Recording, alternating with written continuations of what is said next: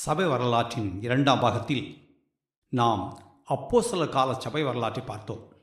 இப்போது மூன்றாம் பாகத்தில் நாம் ஆதி சபை வரலாற்றை பார்க்க போகிறோம். ஆதி சபை வரலாற்றை பார்க்கும்போது அந்த காலகட்டத்தில் கிறிஸ்தவம் எப்படி பரவியது என்பதை நாம் குறிப்பாக பார்ப்போம். சபை வரலாற்றை 4 காலகட்டங்களாக பிரிக்கலாம் என்று நான் ஏற்கனவே சொன்னேன். இப்படித்தான் பிரிக்க வேண்டும் என்ற எந்த கட்டாயமும் இல்லை. நம் வசதிக்காக நாம் இப்படி பிரிக்கிறோம், அவ்வளவுதான். 1. முதலாவது அப்போஸ்தலர் கால சபை வரலாறு. இது ஆண்டவராய் இயேசு பரமேறியதிலிருந்து ஏறக்குறைய கிபி 100 வரையிலான வரலாறு. ஏன் கிபி 100 வரை? ஏனென்றால் யோவான் தான் கடைசியாக மரித்த அப்போஸ்தலன் என்றும் அவர் ஏறக்குறைய கிபி 100 வாக்கில் மரித்தார் என்றும் நம்பப்படுகிறது. எனவே இது முதல் தலைமுறையை சார்ந்த அப்போஸ்தலர் கால சபை வரலாறு. இதைத்தான் நாம் இரண்டாவது பாகத்தில் பார்த்தோம். தேவையான அளவுக்கு போதுமான விவரங்களை நாம் பார்த்தோம் என்று நான் நம்புகிறேன். புதிய ஏற்பாட்டு புத்தகங்களான அப்போஸ்தலர் நடவடிக்கைகள், பவுலின் நிருபங்கள், பிற நிருபங்கள், திருவெளிப்பாடு ஆகியவைகளிலிருந்து அப்போஸ்தலர் கால சபை வரலாற்றை நாம் ஓரளவுக்கு தெரிந்து கொள்கிறோம். அந்த காலகட்டத்தில் அரசியல், மத பின்புலம் என்னவென்றும், சபைகள் எப்படி பெருகின என்றும், சபைகள் நிலைமை என்னவென்றும் நாம் இரண்டாம் பாகத்தில் பார்த்தோம். அப்போஸ்தலர் கால சபை வரலாற்றை அறிய புதிய ஏற்பாட்டின் நிருபங்கள் மிக நல்ல ஆதாரம். 2. ஆதிச்சபை. அப்போஸ்தலர் கால சபைக்கு பின் வருவது ஆதிச்சபை. இது கிபி 100 முதல் கிபி 312 வரையிலான காலகட்டம். அதாவது இது அப்போஸ்தலனாகிய யோவான் மரித்தது முதல் ரோம பேரரசன் கான்ஸ்டன்டீன் கிறிஸ்தவத்தை ஏற்றுக்கொண்ட காலம் வரையிலான வரலாறு. கிறிஸ்தவ பேரரசு. 3. கான்ஸ்டன்டீன் கிறிஸ்தவத்தை ஏற்றுக்கொண்ட பிறகு கிறிஸ்தவம் மிக வேகமாக பரவியது. அதை பற்றி நாம் பிறகு நிறைய பேசுவோம். அந்த கால சபை வரலாற்றை நாம் கிறிஸ்தவ பேரரசு என்று கூட அழைக்கலாம். அந்த அளவுக்கு அந்த காலகட்டத்தில் கிறிஸ்தவம் தழை தோங்கியது. அதை நாம் 2 காலகட்டங்களாக பிரிக்கலாம். முதல் பகுதி கிபி 312 முதல் 1000 வரையிலான காலம். அடுத்த பகுதி 1000 முதல் 1500 வரையிலான காலம். என் வசதிக்காக நான் இப்படி பிரித்துக் கொள்கிறேன். கான்ஸ்டன்டீன் கிறிஸ்தவத்தை ஏற்றுக்கொண்டது முதல் சீர்திருத்த காலம் வரையிலான வரலாற்றை ஒன்றாக சேர்த்து பார்ப்பவர்கள் உண்டு. அது எந்த பிரச்சனையோ தவறோ இல்லை. அந்த காலகட்டத்தின் சபை வரலாற்றை பற்றி நிறைய பேச வேண்டியிருக்கும். எனவே அதை கிறிஸ்தவ பேரரசின் முந்தைய கால வரலாறு, பிந்தைய கால வரலாறு என நான் 2ஆக பிரித்துக் கொள்கிறேன். ஆதிச்சபை வரலாற்றின் முன்னோட்டம். சரி, ஆதிச்சபை வரலாற்றில் நாம் என்ன பார்க்க போகிறோம்? ஆதிச்சபை வரலாற்றை விவரிக்க கிறிஸ்தவம் பரவுதல் என்ற தலைப்பு கொடுக்கலாம். இது மிகவும் பொருத்தமான தலைப்பாக இருக்கும். நாம் பார்க்க போவதை, நான் சொல்ல விரும்புவதை சுருக்கமாக சொல்ல கென்னட் ஸ்காட் லேட்டரைட் என்ற சபை வரலாற்றாசிரியர் எழுதிய சபை வரலாறு என்ற புத்தகத்திலிருந்து ஒரு சிறு பகுதியை மேற்கோள் காட்டுகிறேன். இவர் சபை வரலாற்றை பற்றி 7 தொகுப்புகள் அடங்கிய ஒரு புத்தகம் எழுதியிருக்கிறார். இதோ அவருடைய மேற்கோள். இவ்வளவு குறுகிய காலத்தில் வேறு எந்த மத நம்பிக்கையோ அல்லது வேறு எந்த மத கோட்பாடுகளோ கருத்துக்களோ அல்லது வேறு எந்த அரசியல் சித்தாந்தங்களோ அல்லது வேறு எந்த பொருளாதார சிந்தனையோ படைபலத்தை பயன்படுத்தாமல் அல்லது சமூக கலாச்சார உதவி இல்லாமல் இவ்வளவு முக்கியமான கலாச்சாரத்தில் இப்படிப்பட்ட அதிகாரமிக்க நிலையை அடைந்ததில்லை என்று அவர் கூறுகிறார். கிறிஸ்தவம் தனித்தன்மை வாய்ந்தது, தன்னிகரற்றது. வேறு மதங்களையோ தத்துவங்களையோ கோட்பாடுகளையோ முறைமைகளையோ சித்தாந்தங்களையோ சிந்தனைகளையோ கிறிஸ்தவத்தோடு ஒப்பிடவே முடியாது. கம்யூனிசத்தையோ மாபெரும் சமுதாய புரட்சிகளையோ அரசியல் இயக்கங்களையோ எதையும் கிறிஸ்தவத்தோடு ஒப்பிடவே முடியாது. அவைகள் கிறிஸ்தவத்தோடு ஒப்பிடத்தக்கவைகள் அல்ல. கிறிஸ்தவம் பரவிய விதம் தன்னிகரற்றது. கிறிஸ்தவம் இராணுவத்தையோ அதிகாரத்தையோ பணத்தையோ உடல் உரத்தையோ அரசியல் செல்வாக்கையோ பயன்படுத்தி ரோம பேரரசின் முக்கியமான முதன்மையான இடத்தை பெறவில்லை.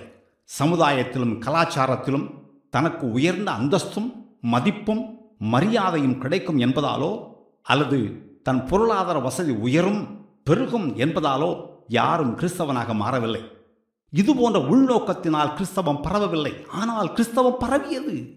கிறிஸ்தவர்களின் எண்ணிக்கை பெருகியது. ரோம பேரரசில் கிறிஸ்தவம் மதிப்பு வாய்ந்த சிறுபான்மையாக வளர்ந்தது. அது எப்படி? காரணம் என்ன?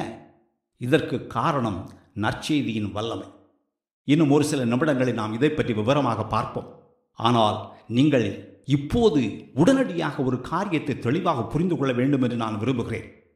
கிபி 180 வரை ரோம பேரரசில் கிறிஸ்தவர்களின் எண்ணிக்கை மிக குறைவாகத்தான் இருந்தது. கிறிஸ்தவர்கள் அங்கும் இங்குமாக கொஞ்சம் பேர் தான் வாழ்ந்தார்கள். எனினும் கிபி 180 வாக்கில் கிறிஸ்தவர்கள் ரோம பேரரசின் எல்லா மாநிலங்களிலும் இருந்தார்கள். கிறிஸ்தவர்கள் பெரும்பான்மை என்று நிச்சயமாக சொல்ல முடியாது, ஆனால் இருந்தார்கள்.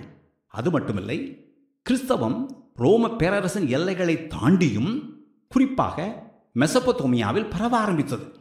கிறிஸ்தவத்தின் செல்வாக்கு நாளுக்கு நாள் அதிகரித்தது. கிறிஸ்தவத்தின் தாக்கம் ரோம பேரரசின் எல்லை எங்கும் அதிகமாக இருந்தது. இந்த போக்கு ரோம பேரரசன் மார்க்குஸ் அவ்ரேலியூஸ் மரித்த கிபி 180 பேரரசன் கான்ஸ்டன்டீன் அரியணை ஏறிய கிபி 312 வரையும் அதற்கு பிறகும் நீடித்தது. அபரிமிதமான வளர்ச்சி, ஆச்சரியமான போக்கு. இதை நீங்கள் புரிந்து கொள்ள வேண்டும் என்று நான் விரும்புகிறேன். இதை குறித்து நாம் பின்னர் இன்னும் விவரமாக பார்ப்போம். கிறிஸ்தவம் வளர்ந்த விதத்தை கவனியுங்கள். அற்பமான ஆரம்பம், அதாவது மெதுவாக ஆரம்பித்தது, மெல்ல நகர்ந்தது, போக போக கொஞ்சம் வேகம் எடுத்தது, கடைசியாக வேகம் உச்சக்கட்டத்தை எட்டியது. கிபி 200 வாக்கில் ரோம் நகரில் மட்டும் குறைந்தபட்சம் 30,000 கிறிஸ்தவர்கள் இருந்தார்கள் என்று வல்லுநர்கள் கூறுகிறார்கள்.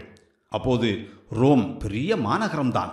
எனினும் ரோமில் அப்போது 30,000 கிறிஸ்தவர்கள் இருந்தார்கள் என்றால் கிறிஸ்தவம் வியக்கத்தக்க முறையில் வேகமாக வளர்ந்து கொண்டிருந்தது என்று பொருள். ஆம், 2ஆம் நூற்றாண்டில் கிறிஸ்தவம் வேகம் எடுத்தது. 3ஆம் நூற்றாண்டின் தொடக்கத்தில் வடக்கு ஆப்பிரிக்காவில் தெர்த்துலியன் என்ற ஓர் இறையியலாளர் இருந்தார். அவர் கிறிஸ்தவத்தை நசுக்க ரோம அரசு எடுத்த நடவடிக்கைகளை கேலி செய்து ரோம அதிகாரிகளுக்கு ஒரு நீண்ட கடிதம் எழுதினார். 2ஆம் நூற்றாண்டின் பிற்பகுதியிலும் 3ஆம் நூற்றாண்டின் பிற்பகுதியிலும் கிறிஸ்தவம் எவ்வளவு வேகமாக பரவியது என்பதை நீங்கள் புரிந்து கொள்ள வேண்டும் என்பதற்காக அவர் எழுதிய கடிதத்தின் சாராம்சத்தை நான் மேற்கோள் காட்டுகிறேன். நாங்கள் நேற்று முளைத்தவர்கள், ஆனால் நாங்கள் உங்கள் நகரங்கள், தீவுகள், கோட்டைகள், பட்டணங்கள், சந்தைகள், முகாம்கள், பழங்குடியினர், நிறுவனங்கள், அரண்மனை, செனட் மன்றம் என எல்லா இடங்களையும் நிரப்பிவிட்டோம். உங்கள் தேவதைகளின் கோயில்களை மட்டுமே நாங்கள் உங்களுக்காக விட்டு வைத்திருக்கிறோம் என்று எழுதினார். தெர்த்துலியன் கிறிஸ்தவத்தின் வளர்ச்சியை கொஞ்சம் மிகைப்படுத்தி சொல்வது போல் தோன்றலாம். ஆயினும் ரோம பேரரசின் எல்லா இடங்களிலும் கிறிஸ்தவர்கள் பரவி இருந்தார்கள் என்றும் அவர்கள் ஊடுருவாத இடம் இல்லை என்றும் அவர் கூறுகிறார். தன் கடிதத்தில் உங்கள் தெய்வங்களின் கோயில்களை மட்டுமே நாங்கள் உங்களுக்கு விட்டு வைத்திருக்கிறோம் என்று ரோம பேரரசை கிண்டல் செய்கிறார். பேரரசன் கான்ஸ்டன்டீன் கிறிஸ்தவத்தை ஏற்றுக்கொண்ட பின் கிறிஸ்தவம் அதைவிட வேகமாக வளர்ந்தது. கிபி 250 ரோம பேரரசில் கிறிஸ்தவர்கள் 2 விழுக்காடு என்றும், கிபி 300 10 விழுக்காடாகவும், கிபி 350 56 விழுக்காடாகவும் உயர்ந்தார்கள் என்று வரலாற்று ஆசிரியர்கள் மதிப்பிடுகிறார்கள். இது மிகவும் வியக்கத்தக்க விந்தையான வளர்ச்சி. இந்த அசுர வளர்ச்சிக்கு காரணம் என்ன? 1. அப்போது கிறிஸ்தவர்கள் சித்திரவதை செய்யப்படவில்லை. கிறிஸ்தவர்களுக்கு எந்த ஆபத்தும் இல்லை. எனவே கிறிஸ்தவனாக விரும்பியவர்கள் தயக்கமோ பயமோ இல்லாமல் தங்கள் விசுவாசத்தை அறிக்கை செய்தார்கள். 2. மேலும் கிறிஸ்தவனாக இருப்பது ஒரு வகையில் சாதகமாகவும் கருதப்பட்டது. ரோம பேரரசின் எல்லைகள். ரோம பேரரசின் எல்லை எங்கும் கிறிஸ்தவம் வேகமாக பரவியது. ரோம பேரரசின் எல்லைகளை கவனியுங்கள். முதலாவது சிறிய ஆசியா, அதாவது இன்றைய துருக்கி. ஒருவேளை இங்குதான் அதிகமான கிறிஸ்தவர்கள் இருந்திருக்கக்கூடும். திருவெளிப்பாடு 2, 3 அதிகாரங்களில் சொல்லப்பட்டுள்ள 7 சபைகளும் இங்குதான் இருந்தன. அது மட்டுமல்ல, ரோம பேரரசின் பிற பகுதிகளிலும், குறிப்பாக வட ஆப்பிரிக்காவில், எகிப்தில் கிறிஸ்தவம் ஆழமாக வேரூன்றி இருந்தது. வட ஆப்பிரிக்காவுக்கு கிறிஸ்தவம் எப்படி சென்றது என்று திட்டவட்டமாக தெரியவில்லை. எருசலேம் தேவாலயத்தில் ஆராதித்த பின் எத்தியோப்பாவுக்கு திரும்பிக் கொண்டிருந்த காந்தாகே நாட்டு மகாராணியின் மந்திரி பிலிப்புவின் மூலம் நற்செய்தியை கேட்டு ஞானஸ்நானம் பெற்று தன் நாட்டுக்கு திரும்பிய பின் எத்தியோப்பாவில் நற்செய்தி அறிவித்திருப்பார் என்று நிச்சயமாக சொல்லலாம். ஆனால் வட ஆப்பிரிக்காவில் நற்செய்தி எப்படி பரவிற்று? யூதர்கள் ரோம பேரரசெங்கும் சிதறி இருந்தார்கள். யூதர்கள் ஒன்றாக சேர்ந்து வாழும் ஒரு சமுதாயத்தினர். அவர்கள் எங்கு போனாலும் தங்கள் இன மக்களோடு சேர்ந்துதான் வாழ்வார்கள். எனவே வட ஆப்பிரிக்காவில் சிதறி இருந்த யூதர்கள் மூலமாக அங்கு நற்செய்தி பரவி இருக்கலாம். சில முக்கியமான சபை தலைவர்கள் வட ஆப்பிரிக்க சபைகளிலிருந்து எழுப்பினார்கள். இவர்களை பற்றி பின்னாட்களில் நாம் பேசுவோம். அடுத்ததாக கவுல் என்ற ஒரு பகுதி, இது இன்றைய பிரான்ஸ் நாடும் ஜெர்மனியின் ஒரு பகுதியும் சேர்ந்த ஒரு நிலப்பரப்பு. கிறிஸ்தவம் அங்கும் பரவியது. தெற்கு கவுலில் ரோனே பள்ளத்தாக்கில் இருந்த கிரேக்க மொழி பேசிய யூதர்கள் மூலமாக கிறிஸ்தவம் அங்கு பரவிற்று என்று தெரிகிறது. கிபி 177 லியோனிலும் வியனாவிலும் கிறிஸ்தவர்கள் கொஞ்சம் சித்திரவதை செய்யப்பட்டார்கள். அப்போது ஐரேனியஸ் என்ற சபைத் தலைவர் கிரேக்க மொழியில் மட்டுமல்ல, அவருடைய தாய்மொழியாகிய கெல்டிக் மொழியிலும் ஊழியம் செய்தார். இவைகள் 2ஆம் நூற்றாண்டின் பிற்பகுதியில் நடந்த காரியங்கள். வடக்கு கவுலில் இருந்த கொலோக்னே, மெயின்ஸ் பகுதிகளில் அப்போது ஆயர்கள், பிஷப்ஸ் இருந்தார்கள். அது கிபி 185. முதலாவது கிரேக்க கலாச்சாரம் அதிகமாக இருந்த பகுதிகளில் கிறிஸ்தவம் பரவியது. பின்னர் ரோம பேரரசின் எல்லைகளையும் தாண்டி கிறிஸ்தவம் வளரத் தொடங்கியது. ரோம பேரரசின் எல்லைகளில் பெரிய நகரங்கள் அதிகமாக இருந்தன. கிறிஸ்தவம் அங்கும் ஊடுருவத் தொடங்கியது. அந்த பட்டணங்களும் நகரங்களும் முழுவதும் ரோம ஆதிக்கத்தின் கீழ் இல்லாதிருந்தும் கிரேக்க கலாச்சாரத்தின் தாக்கம் அங்கும் இருந்ததால் கிறிஸ்தவம் இயல்பாகவே அங்கு பரவத் தொடங்கியது. இதுவரை கிறிஸ்தவம் எப்படி பரவிற்று என்று பார்த்தோம். மெல்ல ஆரம்பித்து கொஞ்சம் வேகம் எடுத்து பின் அசுர வேகத்தில் பரவியது. கிறிஸ்தவம் பரவ காரணம். கிறிஸ்தவம் பரவிய விதத்தை பார்க்கும்போது இயல்பாகவே ஒரு கேள்வி எழ வேண்டும். ரோம பேரரசின் குடிமக்களை கிறிஸ்துவிடம் கவர்ந்திழுத்தது எது? அவர்கள் கிறிஸ்துவை விசுவாசிக்க காரணம் என்ன? ஆதிச்சபையின் காலகட்டத்தில் மக்கள் கிறிஸ்தவத்தை ஏற்றுக்கொள்ள பல காரணங்கள் இருந்தன. நான் குறிப்பாக 6 காரணங்களை மட்டும் சொல்லப்போகிறேன். 1. நற்செய்தியின் வல்லமையும் பரிசுத்த ஆவியானவரின் வல்லமையும். இந்த காரணம் மிக எளிமையானது, ஆனால் மிக முக்கியமானது.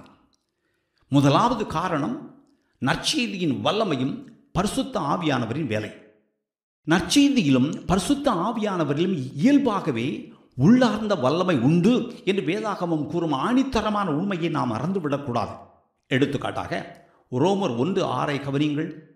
கிறிஸ்துவின் சுவிசேஷத்தை குறித்து நான் வெட்கப்படேன். முன்பு யூதரிலும் பின்பு கிரேக்கரிலும் விசுவாசிக்கிறவன் எவனோ அவனுக்கு இரட்சிப்பு உண்டாவதற்கு அது தேவ பலனாயிருக்கிறது. இயேசு கிறிஸ்துவின் நற்செய்திக்கு வல்லமை உண்டு என்று மாத்திரம் பவுல் கூறவில்லை. இயேசு கிறிஸ்துவை விசுவாசிக்கிற ஒவ்வொருவரையும் ரட்சிக்கவும் நற்செய்திக்கு வல்லமை உண்டு என்றும் அவர் கூறுகிறார். அதோடு நிறுத்தாமல் அதன் பின் எந்தெந்த கலாச்சாரத்தில் வாழ்கிறவர்களை ரட்சிக்க வல்லமை உண்டு என்றும் அவர் கூறுகிறார். நற்செய்தியால் யூதர்களையும் ரட்சிக்க முடியும், கிரேக்கர்களையும் ரட்சிக்க முடியும். இவ்வாறு எல்லா கலாச்சாரங்களிலும், எல்லா மொழிகளிலும், எல்லா இனங்களிலும், எல்லா இடங்களிலும் வாழ்கிற மக்களை ரட்சிக்க நற்செய்திக்கு வல்லமை உண்டு. ஆமென். இந்த காரியத்தை நாம் அசட்டை செய்யவோ உதாசீனம் செய்யவோ கூடாது. இதை காண்பதற்கு கண் வேண்டும். இயேசு கிறிஸ்து உலகத்தின் இரட்சகர். உலகத்தில் உள்ள எல்லா நாடுகளில் உள்ள எல்லா கலாச்சாரங்களுக்கும், எல்லா மொழிகளுக்கும், எல்லா இனங்களுக்கும், எல்லா மக்களுக்கும் அவர் இரட்சகர். நடபடிகள் 1:8 பரிசுத்த ஆவி உங்களிடத்தில் வரும்போது நீங்கள் பலனடைந்து எருசலேமிலும் யூதேயா முழுவதிலும் சமாரியாவிலும் பூமியின் கடைசி பரியந்தமும் எனக்கு சாட்சிகளாக இருப்பீர்கள் என்று இயேசு சொன்னார் என்று நமக்கு தெரியும். நற்செய்திக்கு வல்லமை உண்டு என்று மட்டும் இயேசு சொல்லவில்லை. நற்செய்தியை அறிவிக்கும் மக்களுக்கு வல்லமையை வழங்குவதாகவும் அவர் சொன்னார். ஆம், தமக்கு சாட்சிகளாக இருக்க தம் மக்களுக்கு வல்லமை, தெய்வீக பலம், தெய்வீக ஆற்றல் இருக்கும் என்று இயேசு சொன்னார். ஏதோ போனால் போகிறது என்பது போல் 1-2 இடங்களில் மட்டுமல்ல, பூமியின் எல்லை எங்கும் அவர்கள் சாட்சிகளாக இருப்பார்கள் என்று அவர் கூறினார். ரோம பேரரசெங்கும் கிறிஸ்தவம் பரவியதற்கான பல்வேறு காரணங்களை நாம் பார்க்க போகிறோம். எத்தனை காரணங்கள் இருந்தாலும் நற்செய்தியிலும் பரிசுத்த ஆவியானவரிலும் உள்ளார்ந்த வல்லமை உண்டு என்ற முதன்மையான முக்கியமான மூல காரணத்தை நாம் ஒருபோதும் மறக்கவோ புறக்கணிக்கவோ கூடாது. இரண்டாவது காரணம் கிறிஸ்தவத்தின் இன்ஹெரன்ட்லி இவாஞ்சலிஸ்டிக் நேச்சர். தங்கள் விசுவாசத்தை பரப்ப வேண்டும் என்ற கிறிஸ்தவத்தின் உள்ளார்ந்த தன்மை இரண்டாவது காரணம். கிறிஸ்தவம் பிறரையும் தங்கள் விசுவாசத்துக்கு இசைவாக்க வேண்டும், இழுக்க வேண்டும், ஈர்க்க வேண்டும் என்ற உள்ளார்ந்த இயல்புடையது. கிறிஸ்தவம் தன்னை அடக்கிக் கொள்ளும் இயல்புடையதல்ல, மாறாக வெளியே புறப்பட்டு போய் தன்னை அறிவிக்கும் இயல்புடையது. தன் விசுவாசத்தை பிறருக்கு அறிவிக்க வேண்டும் என்ற முனைப்பு கிறிஸ்தவத்தில் இயல்பாகவே உண்டு. ஆயினும் தன்னை பரப்புவதற்கு கிறிஸ்தவம் பிற மதங்களைப் போல் பட்டயத்தையோ பலத்தையோ பயன்படுத்துவதில்லை. மத்தேயு 28:19-20 நான் உங்களுக்கு நினைப்பூட்ட வேண்டிய அவசியமில்லை. எனினும் நான் அந்த வசனத்தையும் இங்கு மேற்கோள் காட்ட விரும்புகிறேன். இது இயேசு நமக்கு கொடுத்த மாபெரும் கட்டளை. நீங்கள் புறப்பட்டு போய் சகல ஜாதிகளையும் சீடராக்கி பிதா, குமாரன், பரிசுத்த ஆவியின் நாமத்திலே அவர்களுக்கு ஞானஸ்நானம் கொடுத்து நான் உங்களுக்கு கட்டளையிட்ட யாவையும் அவர்கள் கைக்கொள்ளும்படி அவர்களுக்கு உபதேசம் பண்ணுங்கள். இதோ உலகத்தின் முடிவு பரியந்தம் சகல நாட்களிலும் நான் உங்களுடனே கூட இருக்கிறேன் என்றார். ஆமென். புறப்பட்டு போங்கள், எல்லா நாட்டு மக்களையும் என் சீடராக்குங்கள் என்பது நம் ஆண்டவர் நமக்கு கொடுத்த பெரிய கட்டளை. ஆதி சபையின் கிறிஸ்தவர்கள் அன்று இந்த கட்டளையை நிறைவேற்றினார்கள். அவர்கள் இயேசுவின் கட்டளையை தலைமையில் சுமந்து செயலாற்றினார்கள். இதை இன்று நாம் இன்னும் மும்முரமாகவும் முனைப்பாகவும் செய்ய வேண்டும், செய்து கொண்டே இருக்க வேண்டும். மீண்டும் சொல்கிறேன், இயேசு கிறிஸ்து எனக்கு என்ன செய்தார் என்பதை பிறருக்கு அறிவிக்க வேண்டும் என்ற ஒரு உள்ளார்ந்த இயல்பு கிறிஸ்தவ நற்செய்திக்கு உண்டு. தான் சுவைத்த கிறிஸ்துவை பிறருக்கு வழங்க வேண்டும் என்ற துடிப்பு, ஆர்வம், ஆவல் ஒவ்வொரு கிறிஸ்தவனுக்கும் உண்டு. கிறிஸ்துவின் வாழ்வை மாற்றினார். நான் தேடியவைகளை இயேசுவில் கண்டுகொண்டேன். இயேசு உங்கள் வாழ்வை மாற்றுவார். நீங்கள் தேடும் சமாதானம், திருப்தி, நிறைவு, இளைப்பாறுதல் கிறிஸ்துவில் உண்டு என்று கிறிஸ்துவை அறிவிக்கும் ஆர்வம் எல்லா கிறிஸ்தவர்களுக்கும் உண்டு. அன்று அவர்கள் இதை உண்மையும் உத்தமமாக செய்தார்கள். இன்று கேள்வியோடு விடுகிறேன். என் நண்பர் ஒருவர் சிறிது காலம் யூத மதத்தில் கொஞ்சம் ஆர்வமாக இருந்தார். எனவே சில நேரங்களில் அவர் யூதர்கள் கூடி வரும் ஜெப ஆலயங்களுக்கு போய் வந்தார். ஒரு நாள் அவர் அங்கிருந்த ஒருவரிடம், நான் யூதன் அல்ல, புறவினத்தான், ஆனால் யூத மதத்தில் எனக்கு ஆர்வம் உண்டு என்று சொன்னார். அதற்கு அந்த ஜெப ஆலயத்தில் இருந்த ஒருவர், யூதர்களாகிய நாங்கள் எங்கள் செய்தியை ஏற்றுக்கொள்ளாதவர்கள் நித்திய ஆக்கினை அடைவார்கள் என்று நாங்கள் நினைப்பதும் இல்லை, அறிவிப்பதும் இல்லை. எனவே யாரும் யூதனாக மாற வேண்டும் என்று நாங்கள் விரும்புவதில்லை, எதிர்பார்ப்பதில்லை. ஏற்கனவே யூதர்களாக இருக்கிற நாங்கள் ஒரு சமுதாயமாக சேர்ந்திருக்கிறோம். நாங்கள் யாரையும் யூதர்களாக்குவதில்லை என்று மேலோட்டமாக சொன்னாராம். இதன் பொருள் என்னவென்றால், அவர்கள் இன்னொருவனை தங்கள் விசுவாசத்துக்கு கொண்டு வர வேண்டும் என்று விரும்பவில்லை. இது கிறிஸ்தவத்துக்கு முற்றிலும் எதிர்மறையானது. கிறிஸ்தவம் பிறரை தங்கள் விசுவாசத்துக்கு வரவேற்கிறது, வர வேண்டும் என்று விரும்புகிறது, அதற்காக பிரயாசப்படுகிறது. இது இரண்டாவது காரணம். முதல் காரணம், நற்செய்தியிலும் பரிசுத்த ஆவியானவரிலும் வல்லமை உண்டு. இரண்டாவது காரணம், தங்கள் விசுவாசத்தை பரப்ப வேண்டும், பிறருக்கு அறிவிக்க வேண்டும் என்பது கிறிஸ்தவத்தின் உள்ளார்ந்த இயல்பு. இப்போது நாம் மூன்றாவது காரணத்தை பார்ப்போம். இதை நாம் வரலாற்று காரணம் என்று சொல்லலாம். நற்செய்தியிலும் பரிசுத்த ஆவியானவரிலும் வல்லமை உண்டு என்ற முதல் காரணத்தையும், தன்னை பரப்ப வேண்டும் என்ற உள்ளார்ந்த இயல்பு கிறிஸ்தவத்துக்கு உண்டு என்ற இரண்டாவது காரணத்தையும் ஆவிக்குரிய காரணங்கள் என்று சொல்லலாம். எனவேதான் மூன்றாவது காரணத்தை நான் வரலாற்று காரணம் என்று சொல்கிறேன். இதை சமுதாய காரணம் என்றும் சொல்லலாம். தொடர்ந்து கேட்கும்போது நீங்கள் இதை தெளிவாக புரிந்து கொள்வீர்கள். ரோம பேரரசின் மக்களை எது கிறிஸ்தவத்தின் பால் ஈர்த்தது என்ற கேள்விக்கான விடையை நாம் பார்த்து கொண்டிருக்கிறோம். ரோம பேரரசை இருந்த மதங்களோடு ஒப்பிடும்போது கிறிஸ்தவ விசுவாசம் தனித்தன்மை வாய்ந்தது, ஒப்பற்றது, ஈடு இணையற்றது. இதை புரிந்து கொள்ள நீங்கள் உங்கள் கற்பனை திறனை கொஞ்சம் பயன்படுத்த வேண்டும். கிபி 240 நீங்கள் சிரியாவில் டுரா ஐரோப்பாஸ் என்ற நகரத்தை சுற்றி பார்க்க போயிருக்கிறீர்கள் என்று வைத்துக்கொள்வோம். இது யூப்ரட்டிஸ் நதிக்கரையில் இருக்கிற ரோம படைகளின் கோட்டை. நீங்கள் டூரா ஐரோப்பாஸ் நகரத்தின் மேற்கு பகுதியில் உள்ள ஒரு தெருவில் நடந்து போய் கொண்டிருக்கிறீர்கள். அங்கு நிறைய கட்டிடங்கள் இருக்கின்றன. அந்த தெருவில் மித்ராஸ் என்ற ஒரு தேவதையின் கோயில், அதற்கருகே கடல் தெய்வங்களின் கோயில், அதற்கடுத்து யூதர்களின் ஜெப ஆலயம், பின்பு அடோனிஸ் சைவத்தின் கோவில், டைக்கி கோவில், ஜிஎஸ் குரியோஸ் கோவில், கிறிஸ்தவர்களின் வீட்டு சபைகள் இவ்வளவும் அங்கு இருக்கின்றன. இவை அனைத்தும் ஒரே தெருவில் இருக்கின்றன. கிறிஸ்தவர்களின் வீட்டு சபையை அவ்வளவு எளிதில் அடையாளம் காண முடியாது. ஏனென்றால் அது மிகச் சாதாரணமான ஒரு வீடு. பார்த்ததும் அது கிறிஸ்தவர்களின் ஆலயம் என்று நிச்சயமாக சொல்ல முடியாது. ஏனென்றால் அது ஒரு பெரிய கட்டிடம் இல்லை. அந்த கிறிஸ்தவர்களை வீடுகளில் தான் கூடினார்கள். நீங்கள் அந்த நகரத்தை சுற்றி பார்க்கிறீர்கள். உள்ளூர் தெய்வங்களின் கோவில்களும் ஏராளம் இருக்கின்றன. ஜிஎஸ் தேயோஸ், ஜிஎஸ் மகுஸ்டோஸ், அட்டகாட்டஸ் என்ற சிரியா நாட்டு தேவதைகளுக்கும் சிறிய கோயில்கள் இருக்கின்றன. ஆர்டமெடிஸ் என்ற தியான தேவதைக்கு கோவில், ஜூபிட்டர் டோலோகோரோஸ் என்ற சிரியாவின் பாகால் தெய்வத்தின் கோயில், ரோம இராணுவ தலைமையகத்துக்கு அருகே இராணுவ கோயில் என எங்கு பார்த்தாலும் கோயில்கள் இருக்கின்றன. ஆம், ரோம பேரரசில் மதங்களுக்கு பஞ்சமே கிடையாது. தொல்பொருள் ஆராய்ச்சியிலிருந்தும் வரலாற்றிலிருந்தும் நாம் இவைகளை அறிய முடிகிறது. இதுதான் ரோம பேரரசின் எல்லா நகரங்களின் நிலைமையாகும். எல்லா வகையான மக்களும் பின்பற்றுவதற்கு எல்லா விதமான மதங்களும் இருந்தன. தடுக்கி விழுந்தால் மதம். ரோம பேரரசில் மதங்களுக்கும் தெய்வங்களுக்கும் கோயில்களுக்கும் பஞ்சமே இல்லை. கணக்கில் அடங்காத தெய்வங்கள், எண்ண முடியாத மதங்கள், எண்ணற்ற கோயில்கள். இத்தனை மதங்கள் இருந்தபோதும் எதுவும் உருப்படியான மதமில்லை என்ற எண்ணமும் உணர்வும் மக்களுக்குள் ஆழமாக வேரூன்றி இருந்தது.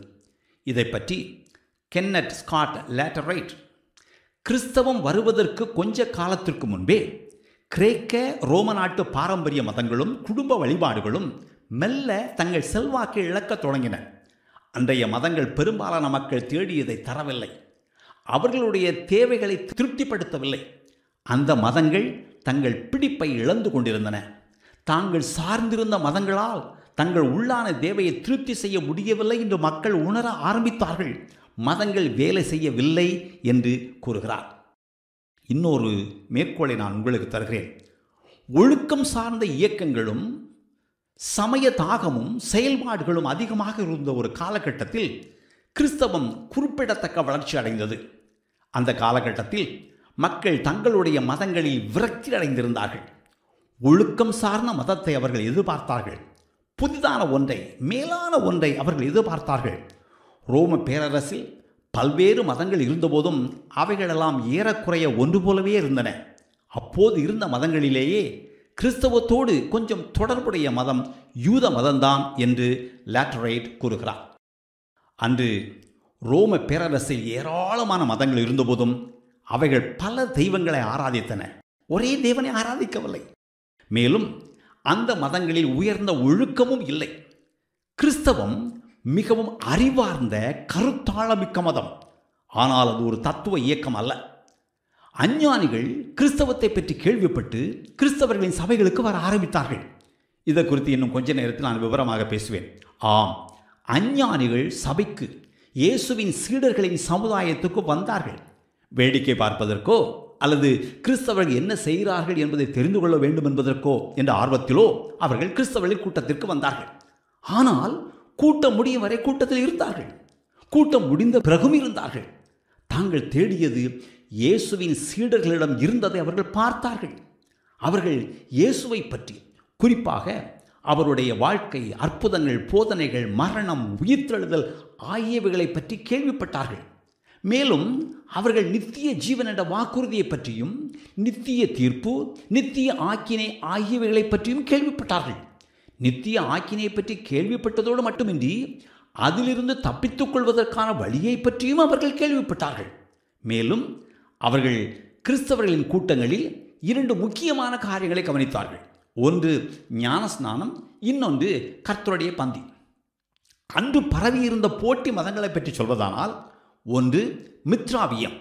இது மித்ரா என்ற ஈரானிய சூரிய கடவுளின் ஆராதனை முறையாகும். இது கிரேக்க ரோமர்களின் கண்டுபிடிப்பு. இந்த கடவுளுக்கு கிரகங்கள் மேலும் நட்சத்திரங்கள் மேலும் அதிகாரம் இருந்ததாக அவர் நினைத்தார்கள், நம்பினார்கள். எனவே இந்த சாமி சோதிட சாமி. மித்ராவியத்தின் சோதிடத்தை கிரேக்க புதிர் மதங்களோடு கலந்து புது வகையான மதத்தை உருவாக்கினார்கள். மித்ராவியத்தில் 7 நிலைகள் இருந்தன. அதாவது மித்ராவியத்தில் சேர்பவன் காகம், மந்திரம், சிப்பாய், சிங்கம், பாரசீகம், சூரிய ஓட்டம், அப்பா என்ற 7 நிலைகளின் வழியாக கடந்து போக வேண்டும். அப்பா என்ற நிலைதான் மிக உயர்ந்த நிலை. இந்த நிலையை அடைந்தவர்கள் மித்ராவியத்தின் தலைவர்களாக மாறினார்கள். இந்த மதத்தின் உறுப்பினர்கள் ஒவ்வொரு நிலையிலும் பல்வேறு பரீட்சைகளில் தேர்ச்சி பெற்ற பின்தான் அடுத்த நிலைக்கு போவார்கள். ஒவ்வொரு நிலையிலும் குறிப்பிட்ட உறுதிமொழி எடுக்க வேண்டும். கிறிஸ்தவர்களிடம் இருந்த 2 பழக்கங்கள் அவர்களிடம் இருந்தன. ஒன்று, கிறிஸ்தவர்கள் ஒன்றாக சேர்ந்து சாப்பிட்டது போல அவர்களும் ஒன்றாக சேர்ந்து சாப்பிட்டார்கள். கிறிஸ்தவர்கள் உயர்ந்த ஒழுக்கத்தை கடைபிடித்தது போல இவர்களும் உயர்ந்த ஒழுக்கத்தை கடைபிடித்தார்கள். குறிப்பாக சொல் தவறக்கூடாது என்பதில் கண்டிப்பாக இருந்தார்கள். அவர்களிடம் பிற மதங்களில் இருந்தது போல் ஆசாரியர்கள் முறைமை, பூசாரிகள் முறைமை கிடையாது. கிறிஸ்தவத்தில் இருந்த உயர்ந்த ஒழுக்கத்தை இந்த மித்ராவியம் தன் உறுப்பினர்களிடம் கோரியது. அவர்களுக்கு ஒரு தெய்வம் உண்டு. அந்த தெய்வத்தின் வாழ்க்கையில் மிக முக்கியமான நிகழ்வுகள் நடந்ததாக அவர்கள் நம்பினார்கள். ஆனால் அந்த நிகழ்வுகள் எல்லாம் நம் ஆண்டவராகிய இயேசுவின் வாழ்க்கையில் நடந்தது போன்ற நிகழ்வுகள் இல்லை.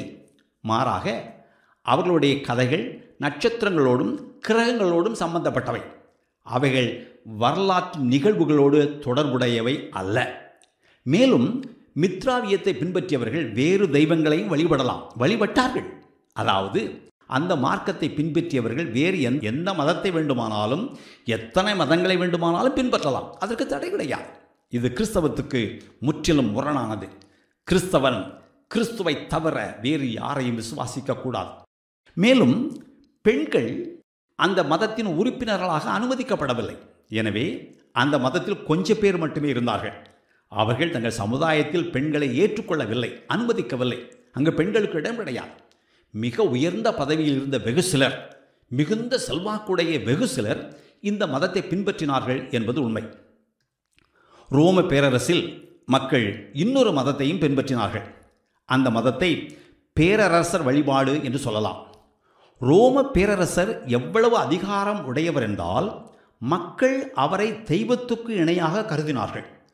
தெய்வங்களுக்கு கொடுக்கக்கூடிய கனத்தை பேரரசருக்கு கொடுப்பதுதான் அவருக்கு செய்யும் உயர்ந்த மரியாதை என்று மக்கள் நினைத்தார்கள். பேரரசரின் அதிகாரமும் வல்லமையும் இயற்கைக்கு அப்பாற்பட்டவை என்று மக்கள் நம்பினார்கள். இதன் பொருள் பேரரசர்கள் அற்புதங்கள் செய்ய வேண்டும் என்று மக்கள் எதிர்பார்த்தார்கள் என்பதல்ல. பொதுவாக மக்கள் பேரரசரை நோக்கி ஜெபிக்கவில்லை அல்லது அவருக்கு பலி செலுத்தவில்லை. ஆனால் பேரரசர் பெயரில் பலி செலுத்தினார்கள். எனவே பேரரசருக்கு நன்றி சொல்லும் விதத்தில் அல்லது எதிர்காலத்தில் அவருடைய உபகாரத்தை நாடி மக்கள் பேரரசர்களுக்கு கோயில்கள் கட்டினார்கள். அவர்களுக்கு சிலைகளை நிறுத்தினார்கள். பேரரசர்கள் தெய்வீக பண்புடையவர்கள் என்பது போல் மக்கள் பேசினார்கள். அவர்களை கனப்படுத்தும் வகையில் பலிகள் செலுத்தினார்கள். அவர்களுக்கு தெய்வீக பட்டப்பெயர்கள் சூட்டினார்கள். பொதுவாக அரசாளும் பேரரசர் தனக்கு முந்தைய பேரரசரை தெய்வமாக அறிவிக்குமாறு செனட்டிடம் பரிந்துரைத்தார். எனினும் கலிகுலா, நீரோ, டொமிஷியன், கமடோஸ் போன்ற பேரரசர்கள் தங்கள் காலத்திலேயே மக்கள் தங்களுக்கு தெய்வீக பட்டப்பெயர்களை தர வேண்டும் என்றும் அந்த பெயர்களால் தங்களை அழைக்க வேண்டும் என்றும் கோரினார்கள். ஆனால் பெரும்பாலும் பேரரசர் இறந்த பின்புதான் இப்படி நடந்தது. பல நேரங்களில் ரோம பேரரசரிடமிருந்து உபகாரத்தை எதிர்பார்த்த நகரத்தார் உயிரோடு இருந்த பேரரசருக்கு கோயில் கட்டினார்கள். பெரும்பாலும் சிறிய ஆசியாவில் தான் இப்படி நடந்தது. சிறிய ஆசியாவில் தான் கிறிஸ்தவம் மிகவும் பலமாக இருந்தது என்பதையும் மறக்க வேண்டாம். அங்கு அப்போது மக்கள் மிகவும் வளமாக வாழ்ந்தார்கள். அங்கு வாழ்ந்த மக்கள் அரசருக்கு தங்கள் நன்றியை காண்பிக்கும் வகையில் அவருக்கு கோயில்கள் கட்டினார்கள். குறிப்பாக எபேசு நகரில் ஜூலியஸ், நீரோ, அகுஸ்துஸ், பிளபின், ஹட்ரியன் என்ற பல பேரரசர்களுக்கு கோயில்கள் இருந்தன. அவர்கள் பேரரசரை ஒரு தெய்வம் போல் வழிபட்டார்கள். மித்ராவியம், பேரரசர் வழிபாடு ஆகிய இரண்டையும் பற்றி நாம் கொஞ்சம் பார்த்தோம். அஞ்ஞான வழிபாடுகளை பற்றியும் நாம் கொஞ்சம் பார்ப்போம். ரோம பேரரசில் பல்வேறு மதங்களும் பல்வேறு வழிபாட்டு முறைமைகளும் இருந்தபோது பாரம்பரிய அஞ்ஞானமே கிறிஸ்தவத்திற்கு மிகப்பெரிய எதிரியாக இருந்தது. அஞ்ஞானிகள் பல தெய்வங்களை வழிபட்டார்கள். நூற்றுக்கணக்கான தெய்வங்கள். அந்த தெய்வங்களுக்கு தெய்வீக வல்லமை இருப்பதாக அஞ்ஞானிகள் நம்பினார்கள். அவர்கள் தங்கள் தெய்வங்களுக்கு பலிகள் செலுத்தினார்கள், கோயில்கள் கட்டினார்கள், தங்கள் தெய்வங்களுக்கு சிலைகள் செய்து அவைகளை கோவில்களில் வைத்தார்கள், அவைகளை வழிபட்டார்கள், திருவிழாக்கள் கொண்டாடினார்கள். பின்னாட்களில் அஞ்ஞான மதங்களுக்கும் பிற தத்துவ சித்தாந்தங்களுக்கும் இடையே ஒரு விதமான பிணைப்பு ஏற்பட்டது. எத்தனை மதங்கள் இருந்தபோதும், எத்தனை வழிபாட்டு முறைகள் இருந்தபோதும் எல்லா தடைகளையும் தாண்டி கிறிஸ்தவம் தொடர்ந்து வேகமாக வளர்ந்தது. ரோம பேரரசில் இருந்த மக்களை கிறிஸ்தவம் கவர்ந்தெழுத்தது. பிற மதங்கள் மக்களுக்கு கொடுக்க முடியாத, ஆனால் மக்கள் தேடிக்கொண்டிருந்த ஒன்றை கிறிஸ்தவம் அவர்களுக்கு கொடுத்தது. எத்தனை மதங்கள் இருப்பினும் அவை கிறிஸ்தவத்தை போன்றவை இல்லை. கிறிஸ்தவத்துக்கு ஏறக்குறைய ஒத்தது என்று சொல்ல வேண்டுமானால் அது யூத மதம்தான். ஆனால் யூத மதமும் பிறரை யூதர்களாக்க வேண்டும் என்று விரும்பவில்லை. அவர்கள் ஒதுங்கி வாழ்ந்தார்கள். பிறரை தங்களோடு சேர்த்து கொள்ள வேண்டுமென மனப்பாங்கு இல்லாமல் தான் உண்டு, தன் மதம் உண்டு என்று வாழ்ந்தார்கள். இது கிறிஸ்தவத்துக்கு முரணான போக்கு. கிறிஸ்தவம் தன் நற்செய்தியை பிறருக்கு அறிவித்து அவர்களையும் தன் விசுவாசத்துக்குள் கொண்டு வர விரும்பியது. எனவே ரோம பேரரசில் மக்களை கிறிஸ்தவத்தின்பால் ஈர்க்கச் செய்த மூன்றாவது காரணம் அஞ்ஞான மதங்கள். மக்களை கிறிஸ்தவத்தின்பால் கவர்ந்தெழுத்த நான்காவது காரணத்தை நாம் இப்போது பார்ப்போம். தனிப்பட்ட கிறிஸ்தவர்களின், விசுவாசிகளின், சீடர்களின் நேர்மையும் நாணயமும் குணமும் இன்னொரு முக்கியமான காரணம். உங்களையும் என்னையும் போன்ற சாதாரணமான கிறிஸ்தவர்களின் நற்குணமும் நேர்மையும் மக்களை கிறிஸ்தவிடம் கவர்ந்து இழுத்தது. கிறிஸ்தவம் பரவுவதில் இது பெரும் பங்கு வகித்தது. லாட்ரைட்டின் புத்தகத்திலிருந்து நான் ஒரு மேற்கோள் தருகிறேன். கிறிஸ்தவத்தை கடுமையாக விமர்சித்த 2ஆம் நூற்றாண்டில் வாழ்ந்த செல்சஸ் என்ற ஒரு கிரேக்க தத்துவ ஞானியை பற்றி அவர் தன் புத்தகத்தில் எழுதுகிறார். இவர் கிறிஸ்தவ இறையியலாளர் ஓரிஜினோடு கிறிஸ்தவத்தை குறித்து வாக்குவாதம் செய்தார். கிறிஸ்தவர்கள் குழந்தைகளையும் அறிவற்ற பெண்களையும் சந்தித்து கிறிஸ்தவத்தை போதிக்கிறார்கள் என்றும், தோல் தொழிலாளர்களையும் கம்பளி தொழிலாளர்களையும் சலவை தொழிலாளர்களையும் படிப்பறிவற்றவர்களையும் கிறிஸ்தவர்களாக்குகிறார்கள் என்றும் செல்சஸ் கிறிஸ்தவத்தை பகிரங்கமாக சாடும்போது ஓரிஜின் அதை மறுக்கவில்லை என்று கூறுகிறார். அவர் என்ன சொல்லுகிறார் என்று புரிகிறதா? கிறிஸ்தவத்தை கடுமையாக விமர்சிக்கும் செல்சர் என்ன சொல்லுகிறார்? கிறிஸ்தவர்களாகிய நீங்கள் தோல் தொழிற்சாலைகளிலும் கம்பளி தொழிற்சாலைகளிலும் வேலை செய்கிற படிப்பறிவற்ற சாதாரணமான வேலையாட்களையும், துணி துவைக்கிற அப்பாவிகளையும், ஒன்றும் தெரியாத குழந்தைகளையும், சாமானியமான பெண்களையும் தேடி போய் அவர்களை நீங்கள் கிறிஸ்தவர்கள் ஆக்குகிறீர்கள். இப்படித்தான் நீங்கள் உங்கள் மதத்தை பரப்புகிறீர்கள் என்று சொல்கிறார். ஓரிஜின் இதை மறுக்கவில்லை. அவர் இதை ஒப்புக்கொள்கிறார். இதுதான் நான் சொல்ல விரும்பும் காரியம். சாதாரணமான எளிய கிறிஸ்தவர்களின் சாட்சி இந்த மக்கள் மேல் பெரும் தாக்கத்தை ஏற்படுத்தியது. ஒருபுறம் அவர்கள் சொன்ன நற்செய்தி, இன்னொரு புறம் நற்செய்தியை அறிவித்த எளிய கிறிஸ்தவர்களின் உயர்ந்த வாழ்க்கை தரம். அடுத்த பாகத்தில் ஆதிச்சபைக்கு நேர்ந்த சித்திரவதையை பற்றி பேசுவோம். கிறிஸ்தவர்கள் உயர்ந்த ஒழுக்கமான வாழ்க்கை வாழ்ந்ததால் சித்திரவதை செய்யப்பட்டார்கள் என்றால் உங்களால் நம்ப முடிகிறதா? ஆனால் அதே நேரத்தில் ரோம பேரரசில் வாழ்ந்த அநேக மக்கள் கிறிஸ்தவர்களின் உயர்ந்த ஒழுக்கமான வாழ்க்கையை பெரிதும் மதித்தார்கள். அவருடைய உயர்ந்த ஒழுக்கமான வாழ்க்கையும் பாரபட்சமற்ற அவருடைய தான தர்மங்களும் அநேக அவிசுவாசிகளின் இருதயத்தில் ஆழமான தாக்கத்தை ஏற்படுத்தியது. 2ஆம் நூற்றாண்டில் வாழ்ந்த கேலன் என்ற பிரபலமான ஒரு கிரேக்க மருத்துவர் கிறிஸ்தவர்களின் தான தர்மங்களை பற்றி தன் எழுத்துக்களில் குறிப்பிடுகிறார். அவர் அன்றைய கிறிஸ்தவர்களை பற்றி, கிறிஸ்தவ ஆண்கள் மட்டுமல்ல, கிறிஸ்தவ பெண்களும் திருமணத்துக்கு முன் சேர்ந்து வாழ்வதில்லை. அவர்கள் உண்பதிலும் குடிப்பதிலும் சுய கட்டுப்பாடும் சுய ஒழுக்கமும் கொண்டிருக்கிறார்கள். அவர்கள் நீதி, நேர்மை, நியாயம் ஆகியவைகளில் உண்மையான தத்துவத்தை விட கடுகளவும் குறையாத மிக உயர்ந்த தரத்தை எட்டியிருக்கிறார்கள் என்று கூறுகிறார். கிறிஸ்தவனாக இல்லாத ஒரு மருத்துவர் கிறிஸ்தவர்களை பற்றி இவ்வளவு உயர்வாக பேசுகிறார் என்றால் அவர்களுடைய ஒழுக்கம் எவ்வளவு உயர்வாக இருந்திருக்கும் என்று கற்பனை செய்து பாருங்கள். அவர்கள் மற்றவர்கள் செய்ததைப் போல் திருமணம் செய்யாமல் சேர்ந்து வாழவில்லை. அவர்கள் மற்றவர்களைப் போல் புசித்து குடித்து வெறிக்கவில்லை. எல்லாவற்றிலும் சுய கட்டுப்பாடோடு வாழ்ந்தார்கள். நீதி நியாயங்களுக்காக பாடுபட்டார்கள். உலகம் இந்த வித்தியாசத்தை பார்த்து வியந்தது. இது மிகப்பெரிய தாக்கத்தை ஏற்படுத்தியது. அந்த நேரத்தில் ஊர் ஊராக சென்று நற்செய்தி அறிவித்த நற்செய்தியாளர்கள் பல இருந்தார்கள். ஆனால் 2ஆம் நூற்றாண்டின் ஆரம்ப காலத்தில் சாமானிய விசுவாசிகள் யாருடைய உந்துதலுமின்றி சர்வசாதாரணமாக நற்செய்தி அறிவித்தார்கள். 2ஆம் நூற்றாண்டின் இறுதி வாக்கில் இப்படிப்பட்ட தைரியமான ஒழுக்கமான வாழ்க்கை வாழ்ந்த பலரை பற்றிய எடுத்துக்காட்டுகள் வரலாற்றில் உள்ளன. அவர்களுடைய சமகாலத்தில் வாழ்ந்த செல்வாக்குடைய சிலர் கிறிஸ்தவர்களின் வாழ்க்கை தரத்தை பார்த்து அவர்களை விரும்பாவிட்டாலும் முறுமுறுப்போடும் மதித்தார்கள். கிறிஸ்தவர்கள் தேவனை மகிமைப்படுத்தி வாழ்வதையும் தைரியமாக மரணத்தை எதிர்கொள்வதையும் பார்த்து அவர்கள் பிரமித்தார்கள். எல்லா கிறிஸ்தவர்களும் இப்படித்தான் தைரியமாக மரணத்தை சந்தித்தார்கள் என்றோ உயர்ந்த ஒழுக்கமான வாழ்க்கை வாழ்ந்தார்கள் என்றோ நான் சொல்லவில்லை. ஆனால் பெரும்பாலும் எல்லாரும் எப்படி வாழ்ந்தார்கள். எனவே கிறிஸ்தவர்களின் தைரியத்தையும் ஒழுக்கத்தையும் நேர்மையையும் அஞ்ஞானிகள் பார்க்க தவறவில்லை. இவ்வளவு நல்லவர்கள் கொடுமையாக கொல்லப்படுவதும் கேவலமாக நடத்தப்படுவதும் தவறு என்று அஞ்ஞானிகள் புரிந்து கொண்டார்கள். 2ஆம் நூற்றாண்டின் இறுதி வாக்கில் ஆப்பிரிக்காவின் கார்த்தேஜ் என்ற நகரத்தில் வாழ்ந்த ஒரு சபை தலைவர் தெர்த்துலியன் சொன்ன வார்த்தைகளை நான் இங்கு மேற்கோள் காட்டுகிறேன். கிறிஸ்தவர்களின் இரத்தம் விதை, இதுவே மக்களை எங்கள் பள்ளிக்கு இழுத்து கொண்டு வரும் தூண்டில். நீங்கள் எங்களை நசுக்கி அழிக்கும் போதெல்லாம் நாங்கள் பெருகுகிறோம் என்று சொன்னார். ஆம், கிறிஸ்தவர்கள் புதைக்கப்படவில்லை, அவர்கள் விதைக்கப்பட்டார்கள். இது சற்று உயர்வு நவிச்ச அணிபோல் தோன்றலாம். திறந்த வெளி அரங்கங்களிலோ விளையாட்டு திடல்களிலோ கிறிஸ்தவர்கள் படுகொலை செய்யப்பட்டதை பார்த்தவுடன் அஞ்ஞானிகள் ஆட்டு மந்தைகளைப் போல் சபைக்கு வந்துவிடவில்லை. ஆனால் கிறிஸ்தவர்கள் மிக கொடூரமாக கொலை செய்யப்பட்ட போது அவர்கள் மரணத்தை தைரியமாக எதிர்கொண்ட விதம் அஞ்ஞானிகள் மேல் பெரும் தாக்கத்தை ஏற்படுத்தியது. 2 நூற்றாண்டுகள் கிறிஸ்தவர்கள் இந்த கொடுமையை அனுபவித்தார்கள். இதை குறித்து அடுத்த பாகத்தில் பார்ப்போம். சரி, இப்போது நாம் 5வது காரணத்தை பார்ப்போம். ரோம பேரரசில் மக்களை கிறிஸ்தவத்தின்பால் ஈர்த்தது எது என்ற கேள்வியை நான் மறக்கவில்லை. கிறிஸ்தவ சமுதாயத்தின், அதாவது சபை கூட்டங்களின் தன்மை 5வது காரணம். கிறிஸ்தவர்களிடமும் கிறிஸ்தவர்கள் கூடி வந்த விதத்திலும் ஏதோ ஒரு கவர்ச்சி இருந்தது. அது காலப்போக்கில் மெல்ல மெல்ல மக்களை கிறிஸ்தவத்திடம் கவர்ந்தெழுத்தது.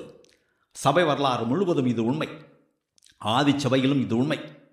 தேவன் ரோம பேரரசெங்கும் நற்செய்தியை பரப்புவதற்கு இயேசு கிறிஸ்துவின் சீடர்களான ஒழுங்கமைக்கப்பட்ட சமூகங்களையே அடிப்படையில் பயன்படுத்தினார். இந்த நாட்களில் நான் இந்த காரியத்தை குறித்து அடிக்கடி சிந்திக்கிறேன். கிறிஸ்தவர்களாகிய நாம் 2000 ஆண்டுகளாக கூடி வருகிறோம். வாரந்தோறும் எத்தனை விதமான கூட்டங்கள். கூடி வரும்போது என்ன செய்கிறோம்? நாம் ஜெபிக்கிறோம், பாடுகிறோம், ஆராதிக்கிறோம், தேவனுடைய வார்த்தையை கேட்கிறோம், கர்த்தருடைய பந்தியை அனுசரிக்கிறோம், அதில் நாம் பங்கு பெறுகிறோம், புதியவர்களுக்கு ஞானஸ்நானம் கொடுக்கிறோம். விசுவாசிகளாகிய நாம் ஒன்றாக கூடி வருவதையும் கூடி இருப்பதையும் விரும்புகிறோம், அனுபவிக்கிறோம். கிறிஸ்தவர்கள் இதை 2000 வருடங்களாக செய்து கொண்டிருக்கிறார்கள். அவரவர் தத்தம் போதனைகளுக்கும் உபதேசங்களுக்கும் ஏற்றாற்போல் நான் சொன்ன இந்த காரியங்களில் சிலவற்றை மிகவும் வலியுறுத்துகிறார்கள், சிலவற்றை அவ்வளவு முக்கியமாக எடுத்துக்கொள்ள மாட்டார்கள். சிலர் ஆராதனையையும், வேறு சிலர் ஜெபத்தையும், இன்னும் சிலர் பிரசங்கிப்பதையும், மேலும் சிலர் கர்த்தருடைய பந்தியையும், இன்னும் சிலர் கூட்டத்தின் ஒழுங்கையும், சிலர் சடங்குகளையும் வலியுறுத்துகிறார்கள். யார் எதற்கும் முக்கியத்துவம் கொடுத்தாலும் கிறிஸ்தவர்கள் 2000 ஆண்டுகளாக கூடி வருகிறார்கள். ஒரு காரியத்தை நான் உங்களுக்கு நினைப்பூட்ட விரும்புகிறேன். முதல் 150 ஆண்டுகள் சபைகளுக்கு சொந்த கட்டிடம் கிடையாது. அவர்கள் கட்டிடம் கட்டுவதற்கு அனுமதிக்கப்படவில்லை. அனுமதிக்கப்பட்ட பிறகு கட்டிடம் கட்ட வசதி இருந்தவர்கள் கட்டத் தொடங்கினார்கள். அதுவரை அவர்கள் வீடுகளில்தான் கூடினார்கள். இருப்பினும் அந்த வீட்டு சபைகள் சமுதாயத்தில் குறிப்பிடத்தக்க தாக்கத்தை ஏற்படுத்தின என்பது மறுக்க முடியாத உண்மை. கான்ஸ்டன்டீன் கிறிஸ்தவத்தை ஏற்றுக்கொள்வதற்கு முன்னும் பின்னும் உண்மையான கிறிஸ்தவ சமுதாயங்கள் இதை உத்தமமாக செய்தன என்பது உண்மை. கிறிஸ்தவர்கள் நற்செய்தி அறிவித்தார்கள், சபைகளை நிறுவினார்கள், மக்களை சீடராக்கினார்கள், கிறிஸ்தவ சமுதாயங்களை உருவாக்கினார்கள். மக்கள் கிறிஸ்தவத்தின்பால் கவர்ந்தெழுக்கப்பட்டார்கள், கிறிஸ்தவர்கள் ஆனார்கள், கிறிஸ்துவின் சீடர்கள் ஆனார்கள். சபைகள் பல்வேறு வழிகளில் நிறுவப்பட்டன. சில நேரங்களில் வெளியே போய் நற்செய்தி அறிவித்து மக்களை ஆதாயப்படுத்தி சபைகளை நிறுவுவதற்காக சபை தலைவர்களும் மூப்பர்களும் உதவிக்காரர்களும் அனுப்பப்பட்டார்கள். எடுத்துக்காட்டாக 3ஆம் நூற்றாண்டில் சுமார் கிபி 250 நற்செய்தி அறிவிக்கவும் சபைகளை நிறுவவும் ரோமில் வாழ்ந்த ஒருவர் 7 சபை தலைவர்களை பிரான்ஸ் நாட்டுக்கு அனுப்பியதாக சொல்லப்படுகிறது. வேறு சில நேரங்களில் சாமானியர்கள் நற்செய்தி அறிவித்ததால் நிறைய பேர் கிறிஸ்தவர்களானார்கள். சபைகள் எழும்பின. வெளியே இருந்து வந்து யாரும் இதை செய்யவில்லை, தானாகவே சபைகள் எழும்பின.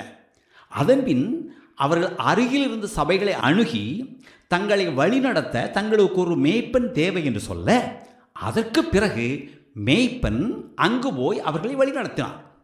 பொதுவாக சபை வரலாற்றை பற்றி பேசும்போது நாம் சபை பிதாக்களையும் சபையின் தலைவர்களையும் பற்றி பேசுவோம். ஆனால் சபையில் இருந்த சாதாரண விசுவாசிகளை பற்றி நாம் பேசுவதில்லை. இதற்கு காரணம் ஒரு சிக்கல்.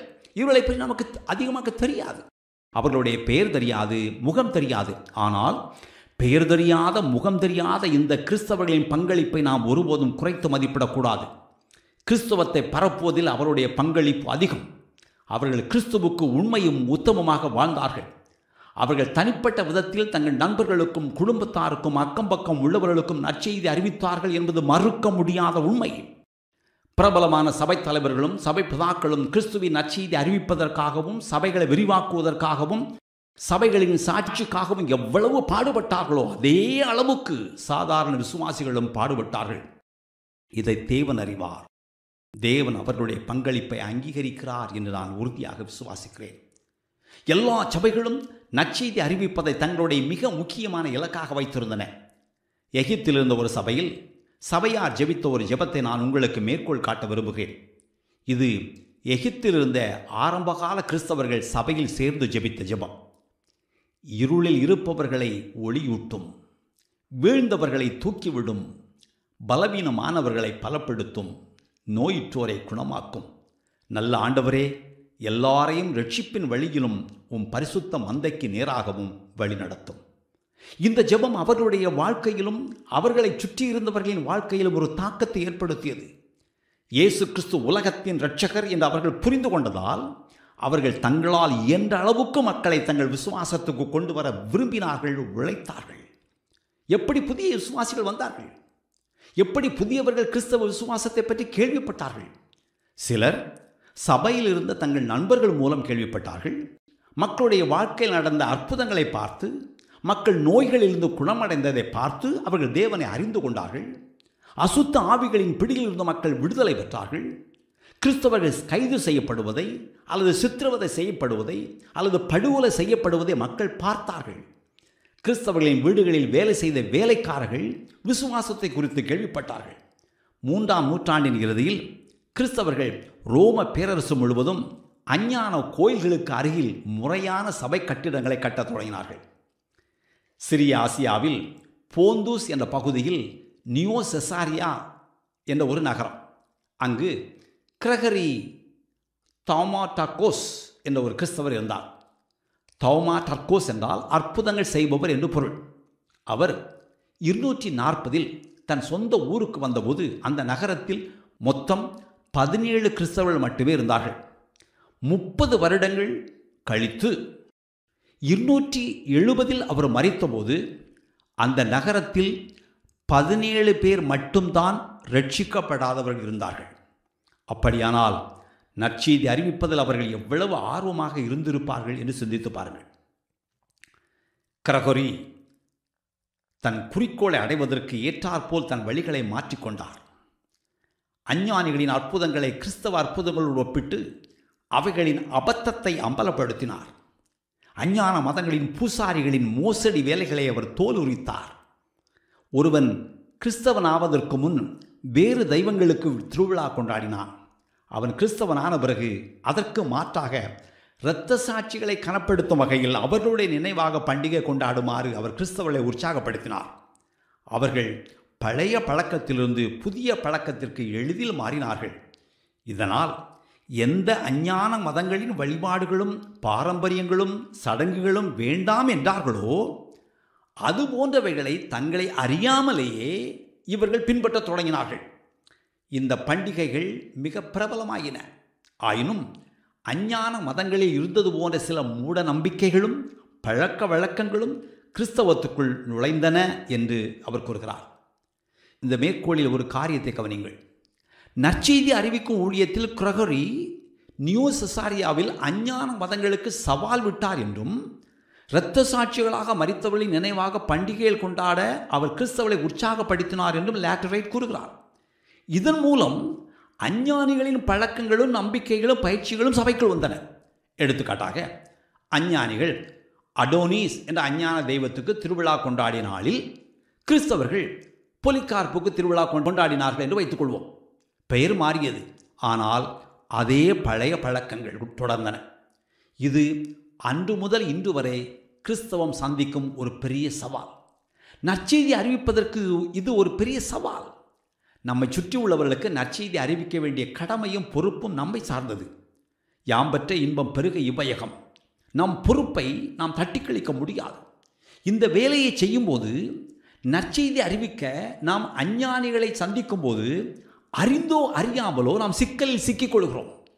கிறிஸ்தவ விசுவாசத்தை அவர்களுக்கு கொண்டு போக வேண்டும் என்ற அவசியத்தில் நாம் கிறிஸ்தவத்தை அவர்களுடைய அஞ்ஞான மதத்தோடு ஒப்பிட்டு அவர்களுடைய பழக்க வழக்கங்களோடு இசைவாக்கி விடுகிறோம். அவர்களுடைய அஞ்ஞான மதத்துக்கும் கிறிஸ்தவத்துக்கும் பெரிய வித்தியாசம் இல்லை என்பது போல் காட்ட முயல்கிறோம். இது தொன்று தொட்டு இருந்து வருகிற பெரிய பிரச்சனை. நீங்கள் உலகத்தில் இருக்க வேண்டும், ஆனால் உலகத்தானா இருக்கக்கூடாது என்று ஆண்டவராய் இயேசு சொன்னதை நினைவு கூறுவது நல்லது. கிரகோரியை பற்றியும் ஆர்மேனியாவில் அவருடைய ஊழியத்தை பற்றியும் இன்னும் சில வார்த்தைகள் சொல்ல விரும்புகிறேன். அங்கு மக்கள் கூட்டம் கூட்டமாக கிறிஸ்துவை ஏற்றுக்கொண்டார்கள் என்பதை நிரூபிக்கும் ஆவணங்கள் உள்ளன. சில நேரங்களில் இதுபோல் நிகழ்ந்தன, ஆனால் இது விதிவிலக்கு. பொதுவாக தனிப்பட்ட நபர்கள் கிறிஸ்துவை ஏற்றுக்கொண்டார்கள், தனி நபர்கள் நற்செய்தி அறிவித்தார்கள். ஆதி சபை வரலாற்றில் தனித்தனி விசுவாசிகள் தனிப்பட்ட விதத்தில் நற்செய்தி அறிவித்தார்கள். ஒவ்வொருவராகத்தான் கிறிஸ்துவை ஏற்றுக்கொண்டார்கள், கூட்டமாக இல்லை. ஒவ்வொருவரும் கிறிஸ்துவை ஏற்றுக்கொண்டது ஒரு தனி கதை, கூட்டத்தோடு கூட்டமாக இல்லை. மக்கள் திரளாக கிறிஸ்துவை ஏற்றுக்கொண்ட நிகழ்வுகள் பிற்காலத்துக்குரியவை. ஆதி சபையில் இப்படி அபூர்வமாகவே நடந்தது. இரத்த சாட்சியாக மரித்த ஜஸ்டின் ஒரு அற்புதமான நற்செய்தியாளர். அவர் ஏராளமானவர்களை கிறிஸ்தவர்களாக்கினார். அவர் ஆரம்பத்தில் பல்வேறு பாரம்பரியங்களிலும் தத்துவங்களிலும் ஞானத்தை தேடினார். கிறிஸ்தவர்கள் படுகொலை செய்யப்பட்ட போது அவர்கள் மரணத்தை தைரியமாக எதிர்கொண்டதை பார்த்து ஜஸ்டின் பிரமித்தார். பழைய ஏற்பாட்டிலும் அவர் இந்த அம்சத்தை பார்த்தார். அன்றைய சாதாரணமான கிறிஸ்தவர்களோடு உரையாடிய போதும் அவர் இதை தெரிந்து கொண்டார். இப்படித்தான் அவர் கிறிஸ்தவரானார். அலெக்சாண்ட்ரியாவைச் சேர்ந்த கிளமெண்ட் ஒரு கல்விமான். அவர் கிறிஸ்தவராவதற்கு முன் பல்வேறு வழிகளிலும் இடங்களிலும் சமாதானத்தை தேடினார். அவர் தேடிய சமாதானத்தை கடைசியில் அவர் கிறிஸ்தவத்தில் கண்டடைந்தார். டேஷான் வேதாகமத்தை வாசித்த போது பரவசமடைந்தார். அது கூறும் உயர்ந்த ஒழுக்கத்தையும் பாவத்தின் மேல் வெற்றி பெறுவதற்கு அங்கு காணப்படும் வழியையும் கண்டு அவர் பிரமித்தார். ஒரிஜின் ஆரம்பத்தில் கிறிஸ்தவத்தை ஏற்க மறுத்தார். ஒரு தரிசனத்தின் மூலம், ஒரு கனவின் மூலம் அவர் கிறிஸ்தவத்தை ஏற்றுக்கொண்டார். இவ்வாறு நிறைய எடுத்துக்காட்டுக்களை கொடுக்கலாம். ஒவ்வொருவருடைய ரட்சிப்பும் ஒரு தனி கதை. ஒவ்வொருவரும் கிறிஸ்தவத்தை ஏற்றுக்கொண்டதற்கு ஒரு பிரத்யேகமான பின்புலம் இருக்கிறது. 10-11 அத்தோடு நான் ஒன்று என்ற பாணியில் அவர்கள் கிறிஸ்தவத்தை ஏற்றுக்கொள்ளவில்லை. ஒவ்வொருவரும் தனித்தனியாக கிறிஸ்துவை விசுவாசித்தார்கள். அன்றைய கிறிஸ்தவ சமுதாயத்தின் சபை கூட்டங்களின் தன்மையை பற்றி நான் இன்னொரு அம்சத்தை கூற விரும்புகிறேன். கிறிஸ்தவர்கள் பிறரை விட நீண்ட நாட்கள் சீரும் சிறப்புமாக வாழ்ந்தார்கள்.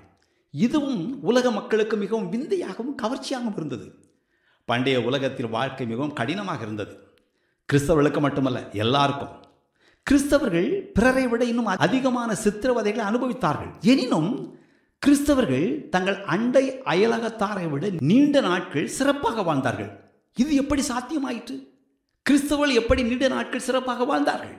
மிக எளிமையான ஒரு காரணம் என்னவென்றால், கிறிஸ்தவர்கள் ஒருவருக்கொருவர் உதவினார்கள், ஒருவரை ஒருவர் கவனித்துக் கொண்டார்கள், ஒருவர் மேல் அக்கறையும் கரிசனையும் கொண்டிருந்தார்கள். பொதுவாக அஞ்ஞானிகள் இப்படி வாழவில்லை. ஒரு சிலர் அப்படி சில நேரங்களில் வாழ்ந்த போதும் அவர்கள் கிறிஸ்தவர்கள் வாழ்ந்த தரத்தின்படி வாழவில்லை. அந்த கிறிஸ்தவர்கள் ஒருவர் மேல் காட்டிய அன்பும் அக்கறையும் அளவிட முடியாது. அது மிக உயர்ந்த தரம். இப்படி வாழ முடியுமா என்று சொல்லும் அளவுக்கு அவர்கள் வாழ்ந்தார்கள். அஞ்ஞானிகள் மூக்கின் மேல் விரல் வைத்தார்கள். கிறிஸ்தவர்கள் ஒருவர் மேல் காட்டிய அன்பை கண்டு அஞ்ஞானிகள் ஆச்சரியப்பட்டார்கள். எடுத்துக்காட்டாக, கிபி 251 ரோம ஆயர் அந்தியோக்கிய ஆயருக்கு எழுதிய கடிதத்தில் ரோம சபையில் 1500 விதவைகளும் இடுக்கண்களில் அகப்பட்டோர் 1000க்கும் அதிகமாக இருப்பதாகவும் இவர்கள் அனைவரையும் சபையில் இருக்கும் விசுவாசிகள் கவனித்துக் கொள்வதாகவும் கூறுகிறார். விசுவாசிகளுடைய தாராள மனப்பான்மையையும் ஒத்துழைப்பையும் அவர் புகழ்ந்து பேசுகிறார். கிறிஸ்தவர்களின் தாராள குணத்தை அஞ்ஞானிகள் பாராட்டினார்கள், பார்த்தார்கள். ஜூலியன் என்ற ஒரு ரோம பேரரசன் இருந்தான். இவன் அன்றைய கிறிஸ்தவர்களை பற்றி என்ன சொன்னான் தெரியுமா? இந்த பாவப்பட்ட கலிலேயர்கள் அவர்களிடையே இருக்கும் ஏழைகளுக்கும் மட்டுமல்ல, எங்களிடையே இருக்கும் ஏழைகளுக்கும் உதவுகிறார்கள் என்று சொன்னான். கிறிஸ்தவர்களைத்தான் அவர் பாவப்பட்ட கலிலேயர் என்கிறார். கிறிஸ்தவர்கள் ஒருவரை ஒருவர் நன்றாக கவனித்து கொண்டார்கள். ஆதி கிறிஸ்தவர்கள் அஞ்ஞானிகளைப் போல் குடிப்பழக்கத்துக்கோ அதுபோன்ற வேறு கெட்ட பழக்கங்களுக்கோ பாவங்களுக்கோ இடம் கொடுக்கவில்லை. நான் இதை வலியுறுத்த தேவையில்லை. பக்தியுள்ள வாழ்க்கை சிறந்த வாழ்க்கை என்பதை நான் வலியுறுத்த வேண்டுமா என்ன? இது பாவம், இதை செய்யாத என்று தேவன் சொல்லும்போது அதை செய்யாமல் தேவனுக்கு பிரியமாக வாழ்பவர்கள் மகிழ்ச்சியோடு வாழ்வார்கள் என்பதில் எந்த சந்தேகமும் இல்லை. எனவே தேவனுக்கு கீழ்ப்படிவதால் வரும் பலன்களை கிறிஸ்தவர்கள் அனுபவித்தார்கள். மேலும் கிறிஸ்தவர்கள் பெண் குழந்தைகள் உட்பட தங்கள் எல்லா குழந்தைகளையும் மதித்தார்கள், மதிப்புடையவர்களாக கருதினார்கள். ரோம பேரரசில் பெண் குழந்தைகள் அற்பமாக கருதப்பட்டார்கள். வரப்போகிற நாட்களில் தேவைப்பட்டால் இதை பற்றி பேசுவோம்.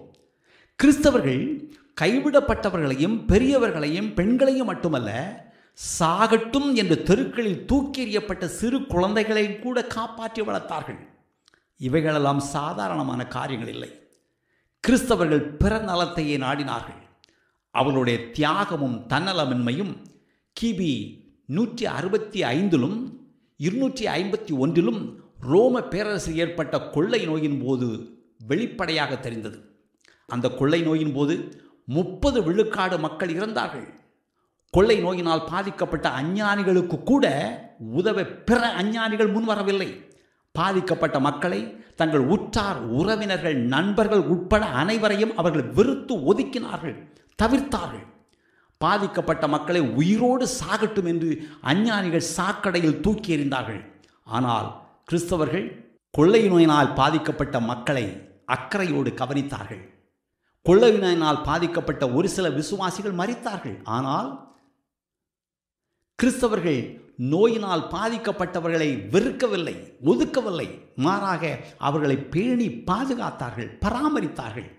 இதன் விளைவுகள் மகத்தானவை. இப்பேற்பட்ட சூழ்நிலைகளில் பாதிக்கப்பட்ட மக்களுக்கு குறைந்தபட்ச மருத்துவ உதவியும் உணவும் தண்ணீரும் கொடுத்தாலே போதும். பெரும்பாலானவர்கள் பிழைத்துக் கொள்வார்கள். எளிமையான உதவியும் பராமரிப்பும் போதும் இதை கிறிஸ்தவர்கள் வழங்கினார்கள். பண்டைய ரோம உலகில் ஏற்பட்ட பல பேரழிவுகளின் போதும் பேரிடர்களின் போதும் கிறிஸ்தவர்களின் சமுதாய பணிகளும் தொண்டுகளும் அப்பட்டமாக அனைவருக்கும் தெரிந்தது, அனைவராலும் மதிக்கப்பட்டது. நிலநடுக்கங்கள், பஞ்சம், வெள்ளம், கலவரங்கள், உள்நாட்டு போர்கள், படையெடுப்புகள் ஏற்பட்ட போதெல்லாம் கிறிஸ்தவர்கள் மனமுவந்து முன்வந்து உதவினார்கள். அது மக்களிடையே பெரும் தாக்கத்தை ஏற்படுத்தியது. சமீப காலத்தில் நடந்த ஒரு எடுத்துக்காட்டு தருகிறேன். கியூபா என்று ஒரு நாடு. இந்த நாடு பல ஆண்டுகளாக கிறிஸ்தவர்களுக்கு எதிராக செயல்பட்டது. கிறிஸ்துவையும் கிறிஸ்தவத்தையும் கிறிஸ்தவர்களையும் இந்த நாடு வெறுத்தது. கிறிஸ்தவர்கள் சித்திரவதை செய்யப்பட்டார்கள். ஆனால் சமீப காலத்தில் இந்த நாடு கிறிஸ்தவர்களை முன்பு போல் வெறுக்கவில்லை, சித்திரவதை செய்யவில்லை. இந்த மாற்றம் எப்படி ஏற்பட்டது? கியூபா முன்பு ஒரு கம்யூனிச நாடு. சோவியத் யூனியனின் ஆதரவில் தான் கியூபா நாடு வாழ்ந்தது, வளர்ந்தது.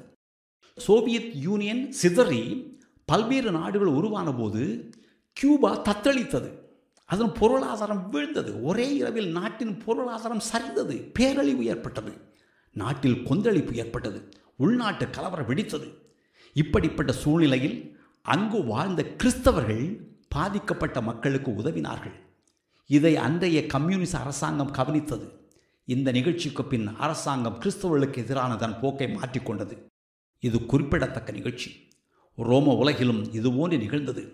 ரோம பேரரசெங்கும் இப்படி நடந்தது என்று சொல்ல முடியாவிட்டாலும் பல நகரங்களில் இப்படி நடந்தது. இதனால் பலர் கிறிஸ்துவின்பால் ஈர்க்கப்பட்டார்கள். ரோம பேரரசில் கிறிஸ்தவம் எப்படி நுழைந்தது, எப்படி வளர்ந்தது என்பதை பார்க்கும்போது சுவாரஸ்யமான பல காரியங்கள் உள்ளன. ரோம பேரரசில் எல்லாம் நன்றாக இருந்தபோது, சமாதானம் நிலவிய போது, வளம் செழித்த போது, அமைதி கோலோச்சிய போது கிறிஸ்தவம் வேகமாக வளரவில்லை. ரோம பேரரசில் இவைகளெல்லாம் குறைவுபட்ட போதுதான் கிறிஸ்தவம் அங்கு வேகமாக பரவியது. நிலநடுக்கங்கள் ஏற்பட்ட போது, பஞ்சம் வந்தபோது, பெருவெள்ளம் போன்ற பேரழிவுகள் நிகழ்ந்தபோது, உள்நாட்டு போர்களும் வெளிநாட்டு படையெடுப்புகளும் நடந்தபோது கிறிஸ்தவம் தலை தோங்கியது. ரோம பேரரசில் நிலைமை மோசமாக இருந்தபோதுதான் கிறிஸ்தவம் வேகமாக பரவியது. அந்த நேரத்தில் தான் மக்கள் கிறிஸ்துவின் மேல் அதிக நாட்டம் கொண்டார்கள். தங்களுக்கு உண்மையாகவே உதவக்கூடிய ஒரு தேவனை அவர்கள் தேடினார்கள். இது வரலாறு. இது இப்படித்தான் நடக்கிறது என்பது வரலாறு. சில வாரங்களுக்கு முன் உக்ரைனிலிருந்து ஒரு பாஸ்டர் எங்கள் சபைக்கு வந்திருந்தார். அங்கு நடக்கும் போரை பற்றியும் சபைகளின் நிலையை பற்றியும் அவர் எடுத்துரைத்தார். இதுவரை இல்லாத அளவுக்கு அங்கள் மக்கள் கிறிஸ்துவை தேடுவதாகவும் நற்செய்தியை கேட்பதாகவும் மனம் திரும்பி இயேசுவை ஏற்றுக்கொள்வதாகவும் சபை கூட்டங்களுக்கு அதிகமானவர்கள் வருவதாகவும் கூறினார். இது வரலாறு. இது அன்று நடந்தது போல் இன்றும் நடக்கிறது. இன்றும் மக்களுடைய நிலைமை அதுதான். மக்கள் திருப்தியாக இருக்கும்போது, நல்ல வேலை, கை நிறைய வருமானம், சொந்த வீடு, நல்ல உடல்நலம், போக்குவரத்துக்கு தேவையான வசதியான வண்டிகள், நிறைய நண்பர்கள், வசதி வாய்ப்புகள் இருக்கின்றன, எந்த பிரச்சனையும் இல்லை. அப்படி இருக்கும்போது அவர்கள் தேவனை தேடுவதில்லை என்று சொல்வதை விட அவர்களுக்கு தேவன் தேவையில்லை. தேவையான எல்லாம் அவர்களுக்கு கிடைக்கும்போது தேவன் தேவையில்லை. அன்றும் இன்றும் இது இப்படித்தான் வேலை செய்கிறது. ரோம பேரரசு செழித்திருந்த போது கிறிஸ்துவம் துன்பப்பட்டது அல்லது வேகமாக வளரவில்லை என்று சொல்லலாம். ரோம பேரரசுக்கு நெருக்கடி ஏற்பட்ட போது கிறிஸ்தவம் வேகமாக வளர்ந்தது. இன்னொரு காரணமும் மக்களை கிறிஸ்தவத்திடம் ஈர்த்தது. இது அவர்கள் வாழ்ந்த சமுதாயத்தோடு தொடர்புடையது. இது அவர்கள் பெண்களை எவ்வளவு மதித்தார்கள், உயர்வாக கருதினார்கள் என்பதோடு சம்பந்தப்பட்டது. ஆதிச்சபையில் ஆண்களை விட பெண்களே அதிகம். இதற்கு காரணம் சமுதாயத்தில் பெண்கள் அதிகம் இருந்தார்கள் என்பதல்ல. கிறிஸ்தவர்கள் பெண்களை மதித்தார்கள், மதிப்புக்குரியவர்களாக கருதினார்கள். கிறிஸ்தவ சமுதாயம் தங்களை மதிக்கும் என்றும் தங்களை கவனித்துக் கொள்ளும் என்றும் அவர்களுக்கு தெரியும். மேலும் கிறிஸ்தவ ஆண்கள் தங்கள் மனைவிகளை அஞ்ஞானிகளைப் போல் எளிதில் விவாகரத்து செய்யவில்லை. கிறிஸ்தவர்களுடைய ஒழுக்கத்தின் தரம் மிக உயர்வாக இருந்தது. இது ரோம பேரரசில் வாழ்ந்த பெண்களுக்கு மிக பாதுகாப்பாக அமைந்தது. எனவே கிறிஸ்தவம் அன்றைய ரோம பெண்களை ஈர்த்தது. அன்றைய ரோம பேரரசையும் ஆதி சபையையும் பற்றிய இன்னொரு அம்சம் என்னவென்றால், அன்று சபைகள் பெரும்பாலும் நகரங்களில் தான் தோன்றின. ஆதிச்சபை ஆண்களையும் பெண்களையும் கவர்ந்தெழுத்தது, எல்லாரையும் சீடர்களாக்கியது. மக்கள் நெருக்கம் அதிகமாக இருந்த நகரங்களில் வாழ்ந்த மக்களுக்கு அவர்கள் தேடிய நம்பிக்கையும் உதவியும் கிறிஸ்தவ சமுதாயங்களில் கிடைத்தன. அன்று அந்தியோக்கியா நகரத்தின் மக்கள் நெருக்கம் இன்றைய சென்னை மக்கள் நெருக்கத்தை விட 3 மடங்கு அதிகம். அன்றைய ரோமில் மக்கள் புகைபடிந்த, அழுக்கடைந்த, புழுக்கமான சிறிய இருட்டறைகளில் வாழ்ந்தார்கள். துர்நாற்றம் வீசும். வீட்டை விட்டு வெளியே வந்தால் திறந்த சாக்கடை, அங்கு பிணங்களும் மிதக்கும். மிக மோசமான சூழல். இந்த சூழலில் கிறிஸ்தவம் மக்களுக்கு உதவிக்கரம் நீட்டியது. கிறிஸ்தவ சமுதாயங்கள் அவர்களுக்கு பாதுகாப்பையும் பராமரிப்பையும் வழங்கின. நகரங்களில் இருந்த கிறிஸ்தவ சமுதாயங்களில் அவர்கள் மகிழ்ச்சியாக இருந்தார்கள். நகரங்களில் நிற்கதியாக நின்றவர்களுக்கும் கைவிடப்பட்டவர்களுக்கும் ஆதரவற்றவர்களுக்கும் கிறிஸ்தவம் அன்பு கரம் நீட்டி அவர்களை அரவணைத்துக் கொண்டது. அவர்களுக்கு நம்பிக்கை ஊட்டியது. நகரங்களுக்கு வந்த புதியவர்களுக்கும் அந்நியர்களுக்கும் கிறிஸ்தவ சமுதாயங்கள் அடைக்கலம் கொடுத்தன, உறவுகளை ஏற்படுத்தின. கிறிஸ்தவ சமுதாயங்கள் குடும்பங்களைப் போல் அவர்களை ஏற்றுக்கொண்டார்கள். கிறிஸ்தவம் யாரையும் கைவிடவில்லை. விதவைகளையும் கனத்தோடும் மரியாதையோடும் நடத்தினார்கள், கவனித்தார்கள். குடும்பம் என்ற உணர்வு எல்லோருக்குள்ளும் இருந்தது. மக்களை கிறிஸ்தவத்திடம் ஈர்த்த கடைசி அம்சத்தை இப்போது பார்ப்போம். இது 6வது காரணி.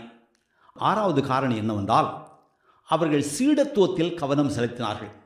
இதன் பொருள் என்னவென்றால், ஒருவன் நான் கிறிஸ்தவனாக விரும்புகிறேன் என்று சொன்னால், கிறிஸ்தவ விசுவாசத்தில் கொஞ்சம் ஈடுபாடும் நாட்டமும் காட்டினால், ஏற்கனவே விசுவாசிகளாக இருந்தவர்கள் அவர்களுக்கு கிறிஸ்தவத்தை கற்பிக்க தொடங்கினார்கள். கேள்வி பதில்கள், சிறிய பாடங்கள் அடங்கிய ஞானோபதேச பாடங்களை அவர்களுக்கு கற்பித்தார்கள். இன்று சபைகளில் ஒருவரை அங்கத்தினராக ஏற்றுக்கொள்வதற்கு முன் அல்லது ஒருவருக்கு ஞானஸ்தானம் கொடுப்பதற்கு முன் அவருடன் ஐக்கியம் கொள்வது போல், அவருக்கு கற்பிப்பது போல் அன்று புதியவர்களுடன் ஐக்கியம் கொண்டார்கள். இது புதியவர்களுக்கு மிகவும் பயனுள்ளதாக இருந்தது. அப்போஸ்தல காலத்துக்கு அடுத்த தலைமுறையை சார்ந்த கிறிஸ்தவ தலைவர்கள் சபை பிதாக்கள் என்று அழைக்கப்படுகிறார்கள். apostolic fathers என்ற புத்தகத்தில் இவர்களை பற்றி தெரிந்து கொள்ளலாம். இவர்களுக்கு அப்போஸ்தலர்களை நேரடியாக தெரியும். இதில் உள்ள சில புத்தகங்கள் கொஞ்ச காலம் வேதாகமத்தின் பகுதிகளாக கருதப்பட்டன. அவை இன்று வேதாகமத்தில் இல்லாமல் போனாலும் அவை நிச்சயமாக பயனுள்ளவை. நீங்கள் அவைகளை ஒரு முறையாவது படிக்குமாறு நான் உங்களை உற்சாகப்படுத்துகிறேன். வேதாகமத்துக்கு கொடுக்கும் அதே முக்கியத்துவத்தை நீங்கள் இவைகளுக்கும் கொடுக்க வேண்டுமென்றோ, வேதாகமத்தை வாசிப்பது போல் இவர்களை வாசிக்க வேண்டும் என்றோ நான் சொல்லவில்லை. ஆனால் நிச்சயமாக அவை உங்களை உலுக்கும், உயிர்ப்பிக்கும். இந்த தொகுப்பில் உள்ள முதல் புத்தகம் டிடாச்சே. இதன் பொருள் போதித்தல் அல்லது உபதேசித்தல் அல்லது கற்பித்தல். 12 அப்போஸ்தலர்கள் மூலம் தேவன் புறவினத்தாருக்கு போதிக்கும் வார்த்தை என்பதுதான் இதன் பொருள். இந்த புத்தகம் எப்போது எழுதப்பட்டது என்று திட்டவட்டமாக தெரியவில்லை. ஆனால் ஆரம்பத்திலேயே எழுதப்பட்டிருக்கலாம் என்றே தோன்றுகிறது. இந்த புத்தகம் கிறிஸ்தவனாக மாற விரும்பியவர்களுக்கான, புதியவர்களுக்கான ஒரு கையேடு என்று சொல்லலாம். இது கிறிஸ்தவ விசுவாசம், ஞானஸ்நானம், கர்த்தருடைய பந்தி, கிறிஸ்தவ கூட்டங்கள் ஆகியவைகளை பற்றி புதியவர்களுக்கு கற்பிக்கும் ஒரு பாடநூல் போன்றது. இது புதியவர்களை ஞானஸ்நானத்திற்கு ஆயத்தம் செய்வதற்கும் அவர்களுக்கு போதிப்பதற்கும் பொருத்தமான ஒரு கையேடு. இதை ஞானோபதேச புத்தகம் எனலாம். இந்த புத்தகத்தில் 2 பகுதிகள் உள்ளன. முதல் பகுதி ஜீவபாதை, மரணப்பாதை என்ற 2 பாதைகளை பற்றி பேசுகிறது. ஜீவபாதை வேதாகமம் கூறும் ஒழுக்கம் சார்ந்த கட்டளைகளையும் போதனைகளையும் பற்றி பேசுகிறது. 4 நற்செய்திகளிலும் ஆண்டவராய் இயேசு கிறிஸ்து கூறியவைகள் தான் இங்கு பெரும்பாலும் மேற்கோள் காட்டப்பட்டுள்ளன. மரண பாதையை பற்றியும் இது விரிவாக பேசுகிறது. இந்த புத்தகத்தை 2வது பகுதி சபையின் ஒழுங்கை பற்றிய ஒரு கையேடு என்று சொல்லலாம். ஒருவன் கிறிஸ்தவனாக வாழ்வது எப்படி என்றும், ஜெபம், ஞானஸ்நானம், கர்த்தருடைய பந்தி, நன்றி கூறுதல் போன்றவைகளை பற்றியும் இந்த பகுதி பேசுகிறது. ஒருவன் பணம் கேட்டால் அல்லது பணத்தை பற்றி பேசினால் அவன் கள்ள தீர்க்கதரிசி என்ற ஒரு கூற்று இந்த பகுதியில் சொல்லப்பட்டுள்ளது. இந்த தொகுப்பில் உள்ள இன்னொரு புத்தகத்தை நான் குறிப்பிட விரும்புகிறேன்.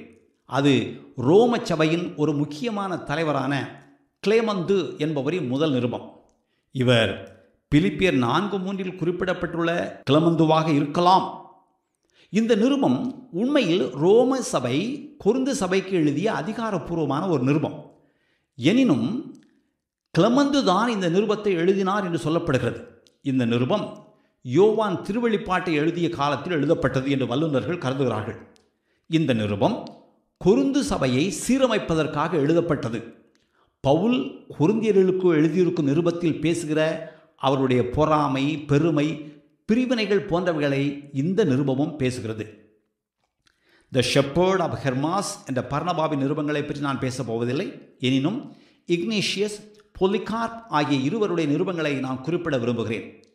இவைகள் அவர்கள் தாங்கள் போய் சந்தித்து வந்த சபைகளுக்கு எழுதிய நிருபங்கள். ஆரம்ப காலத்தில் சபை பிதாக்கள் சபைகளில் என்ன போதித்தார்கள் என்றும், புதிய ஏற்பாட்டில் சொல்லப்பட்டுள்ளபடி விசுவாசிகள் தேவனுக்கு பிரியமாக எப்படி வாழ வேண்டும் என்று அவர்கள் கிறிஸ்தவர்களுக்கு கற்பித்தார்கள் என்றும் இந்த நிருபங்களிலிருந்து அறியலாம். அப்போஸ்தல கால சபைகளும் ஆதி சபை பிதாக்களும் எதிர்கொண்ட பிரச்சனைகளுக்கும் அவர்கள் அவைகளை கையாண்ட வழிகளுக்கும் நிறைய ஒற்றுமைகள் இருக்கின்றன. அவர்கள் தாங்கள் அறிந்திருந்த கிறிஸ்துவின் சத்தியத்தை தங்கள் காலத்திற்கும் நிலைமைக்கும் தக்கவாறு வாழ முயன்றார்கள். ஒருவனை கிறிஸ்துவின் சீடனாக்க இந்த புத்தகங்கள் பயன்படுத்தப்பட்டன.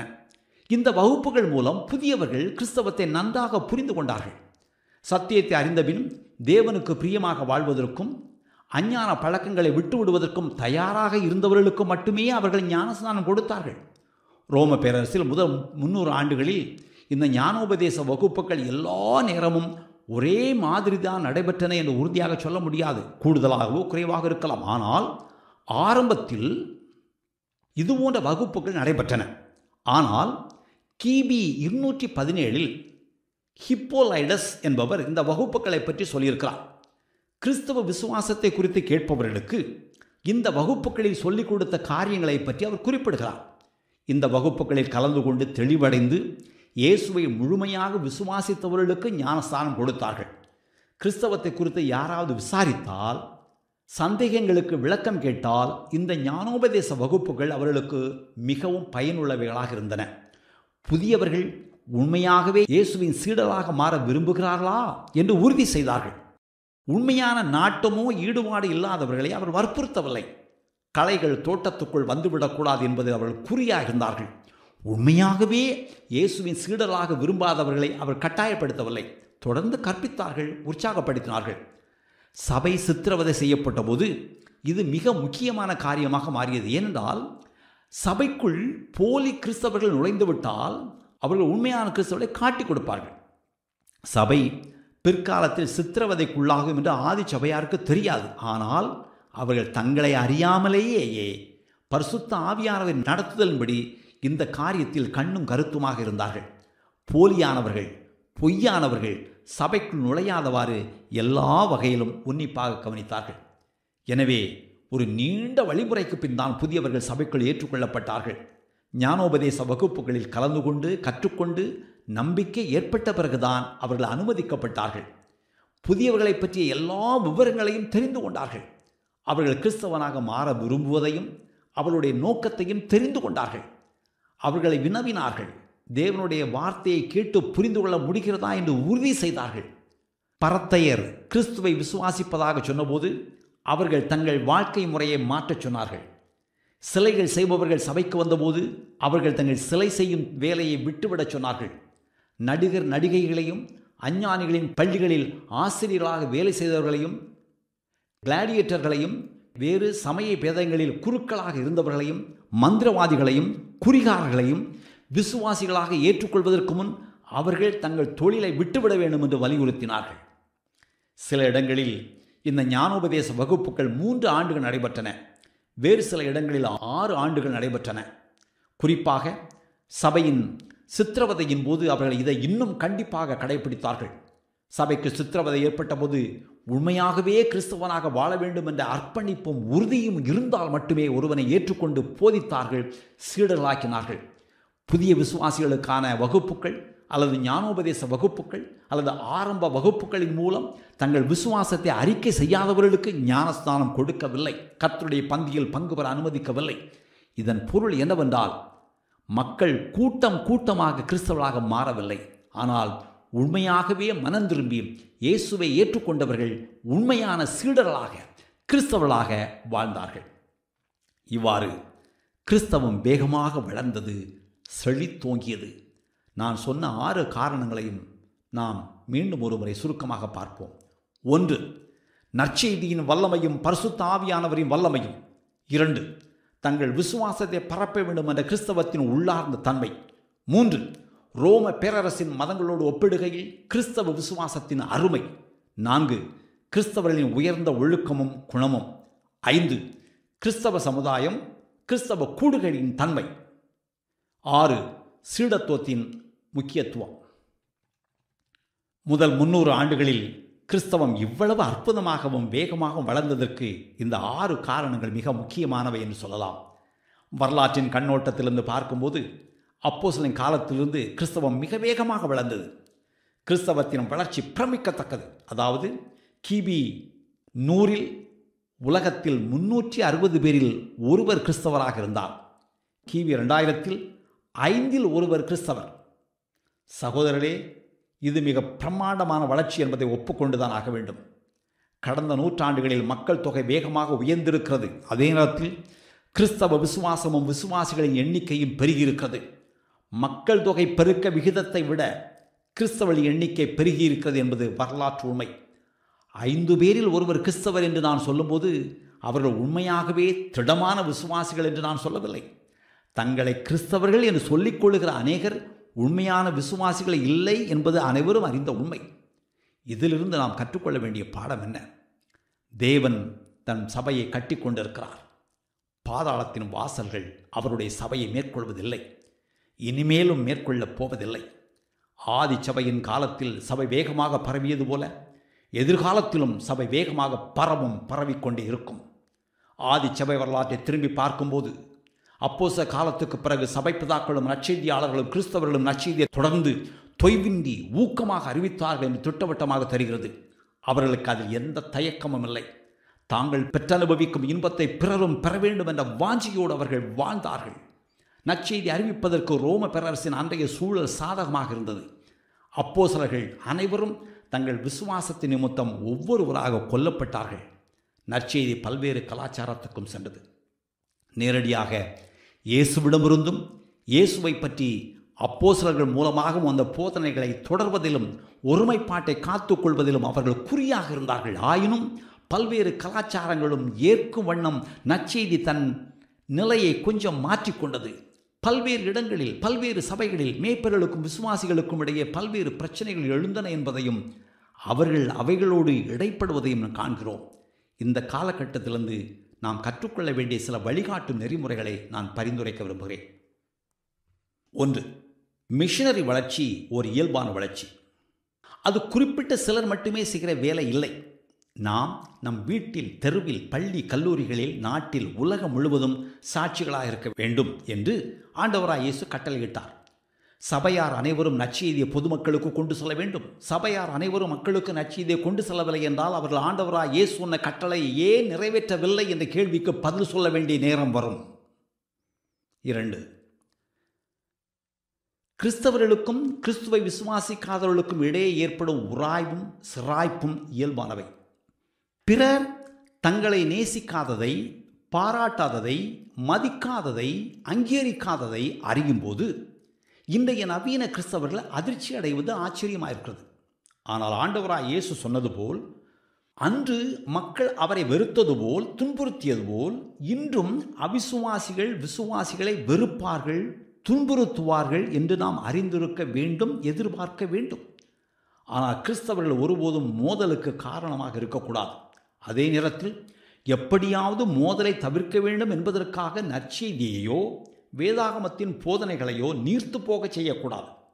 தேவனை வெறுக்கும் கும்பலுக்கு நாம் கொஞ்சம் விட்டு கொடுத்தால், கொஞ்சம் அடிபணிந்தால் அவர்கள் நம்மை நேசிப்பார்கள், மதிப்பார்கள், வரவேற்பார்கள் என்று நாம் நினைத்தால் அது தவறு. அப்போதும் அவர்கள் நம்மை நேசிக்க மாட்டார்கள், நம்மை தொந்தரவு செய்யாமல் விட மாட்டார்கள். இந்த பாடத்தை நீங்கள் உங்கள் வாழ்நாளில் கற்றுக்கொள்வீர்கள். விட்டு கொடுத்தல் சிக்கலை தீர்க்காது. மாறாக அவர்கள் உங்களை இன்னும் அதிகமாக வெறுப்பார்கள். உங்களிடம் அவர்கள் இன்னும் அதிகமாக சமரசங்களை கோருவார்கள். இதன் பொருள் நாம் அவர்களுக்கு முன் தாழ்ந்து போகக்கூடாது என்பதல்ல. நாம் என்ன சிந்திக்க வேண்டும் அல்லது சிந்திக்கக்கூடாது, நாம் யாரை சந்திக்க வேண்டும் அல்லது சந்திக்கக்கூடாது, நாம் எங்கு போக வேண்டும் அல்லது போகக்கூடாது, நாம் என்ன பேச வேண்டும் அல்லது பேசக்கூடாது என்பதை தீர்மானிக்க நாம் அவர்களை ஒருபோதும் அனுமதிக்கக்கூடாது. 3. கிறிஸ்துவுக்காக துன்பப்படலாம் என்ற விருப்பம், எண்ணம் நல்லது. துன்பம் நல்லது, எனவே நாம் துன்பத்தை ஆவலோடு எதிர்பார்த்து அது வரும்போது அரவணைத்துக் கொள்ள வேண்டும் என்று நான் சொல்லவில்லை. நம்மிடம் துன்பப்படுவதற்கு விருப்பம் இருந்தால், ஆயத்தமாக இருந்தால், நாம் நம் சௌகரியத்தையும் சுக வசதிகளையும் விட கிறிஸ்துவை அதிகமாக நேசிக்கிறோம் என்று பொருள். இதற்குரிய ஏற்ற வெகுமதியை தேவன் ஏற்ற காலத்தில் தருவார். வெகுமதி ஒன்றும் இல்லை என்றாலும் கிறிஸ்துவுக்காக துன்பப்பட, பாட அனுபவிக்க அவர் முற்றிலும் தகுதியானவர். 4. நற்செய்தியின் சாராம்சத்தை சமரசம் செய்யாமல் பல்வேறு கலாச்சாரங்களுக்கு ஏற்ப மாற்றி அமைப்பது நல்லது. நாம் கிறிஸ்தவர்களாக வாழ்வதற்கு யூதரிடையே வாழும்போது யூதர்களாகவோ, கிரேக்கரிடையே வாழும்போது கிரேக்கர்களாகவோ, இந்தியர்களிடையே வாழும்போது இந்தியர்களாகவோ, அமெரிக்கரிடையே வாழும்போது அமெரிக்கர்களாக வாழ தேவையில்லை. ஏனென்றால் இயேசு எல்லா காலத்திற்கும், இடத்திற்கும், கலாச்சாரத்திற்கும் ஆண்டவர். நற்செய்தி எல்லா கலாச்சாரத்திற்கும் பொருந்தும், எல்லா கலாச்சாரத்திலும் வேலை செய்யும். அந்தந்த கலாச்சாரத்தில் இருக்கும் நல்லவைகளை எடுத்துக்கொண்டு தீயவைகளை ஒதுக்கிவிட வேண்டும். வேதாகமத்தின் சத்தியத்தையோ தரத்தையோ மதிப்பீடுகளையோ கிஞ்சித்தும் சமரசம் செய்யாமல் நற்செய்தியால் எல்லா கலாச்சாரத்திலும் செழித்து வளர முடியும். ஏனென்றால் அவர்தான் முழு பிரபஞ்சத்தின் தேவன். ஏனென்றால் பரிசுத்த ஆவியானவர் நமக்கு முன் செல்கிறார். சத்தியத்தை சமரசம் செய்வது மோசமான செயல். கடைசியாக, ஒற்றுமை நல்லது. கிறிஸ்துவை ஆதாரமாக கொண்ட உண்மையான ஒற்றுமை நல்லது. நம்மை பற்றிய 2ஆம் நிலை காரியங்கள் நம்மை பிரிக்கும், உடைக்கும். ஆனால் கிறிஸ்துவில் நமக்கு இருக்கும் ஒருமை விசுவாசிகளாகிய நம்மை ஒருங்கிணைக்க வேண்டும். ஒரு விதமான தவறான, பொய்யான ஒற்றுமையின் ஆபத்துக்களை பற்றி வரப்போகிற நாட்களில் நாம் பேசுவோம். ஆனால் கிறிஸ்துவை மையமாக கொண்ட உண்மையான ஒற்றுமை எப்போதும் நல்லது. இப்படி சொல்லும்போது சில கேள்விகள் நிச்சயமாக எழும். இதை பற்றி நாம் பின்னர் பார்ப்போம். ஆதி சபை வரலாற்றிலும் நாம் என்ன கற்றுக்கொள்ளலாம்? ஆதி சபையில் சபை பிதாக்கள், நற்செய்தியாளர்கள், கிறிஸ்தவர்கள் என எல்லாரும் என்ன செய்தார்கள்? குறுகிய காலத்தில் கொஞ்சம் பேர் நற்செய்தியை உலகத்தின் இத்தனை நாடுகளுக்கு கொண்டு சென்றார்களே, அவர்களிடம் எப்படிப்பட்ட மனப்பாங்கு இருந்தது? அவர்களை எது இப்படி நெருக்கி ஏவியது, உந்தி தள்ளியது? அன்று ரோம பேரரசின் மக்களை கவர்ந்தெழுத்த நற்செய்தியின் கவர்ச்சி இன்னும் மறைந்து விட்டதா அல்லது குறைந்து விட்டதா? ஒரு நிறுவனம் கொக்கோ கோலாவை எல்லா நாடுகளுக்கும் மிக குறுகிய காலத்தில் கொண்டு போய் சேர்க்க முடியுமானால் நம்மால் கிறிஸ்துவின் நற்செய்தி ஏன் கொண்டு போக முடியவில்லை? உங்களை உற்சாகப்படுத்துவதற்கு ஒவ்வொரு நாளும் ஒவ்வொரு நிமிடமும் என்ன நடக்கிறது என்ற ஒரு புள்ளி விவரத்தை நான் உங்கள் முன்வைக்கிறேன். 1. இதுவரை நற்செய்தியை ஒருபோதும் கேட்டிராத 15 பேர் நற்செய்தி பிரதியை பெறுகிறார்கள். 2. வேதாகமத்தின் ஒரு சிறு பகுதி 27 பேருக்கு கிடைக்கிறது. 3. புரிந்து கொள்ளக்கூடிய வகையில் 163 பேர் நற்செய்தியை கேட்கிறார்கள். 4. இவர்களில் 114 பேர் கிறிஸ்தவர்களாகிறார்கள். சகோதர சகோதரிகளே, இது அற்புதம் இல்லையா? ஆச்சரியம் இல்லையா? ஒவ்வொரு நாளும் ஒவ்வொரு நிமிடமும் 114 பேர் கிறிஸ்தவர்களாகிறார்கள். இது உண்மை. ஆரம்பகால சபையில் சபை பிதாக்களின் மூலமாகவும் சாதாரண விசுவாசிகளின் மூலமாகவும் தேவன் செய்த செயல்களை நினைத்து நான் பரவசமாகிறேன். நம் காலத்திலும் நம் வாழ்க்கையிலும் நாம் வாழும் நாட்டிலும் தேவன் அதே காரியங்களை செய்ய முடியும் என்று நான் உறுதியாக நம்புகிறேன். உங்கள் அழைப்பை முழுமையாக வாழுமாறு நான் உங்களை உற்சாகப்படுத்துகிறேன். இது உங்களுக்கு பயனுள்ளதாக இருந்திருக்கும் நான் நம்புகிறேன். அடுத்த பகுதியில் நாம் சபைக்கு ஏற்பட்ட சித்திரவதையை பற்றி பேசுவோம். மீண்டும் சந்திப்போம். ஆமென்.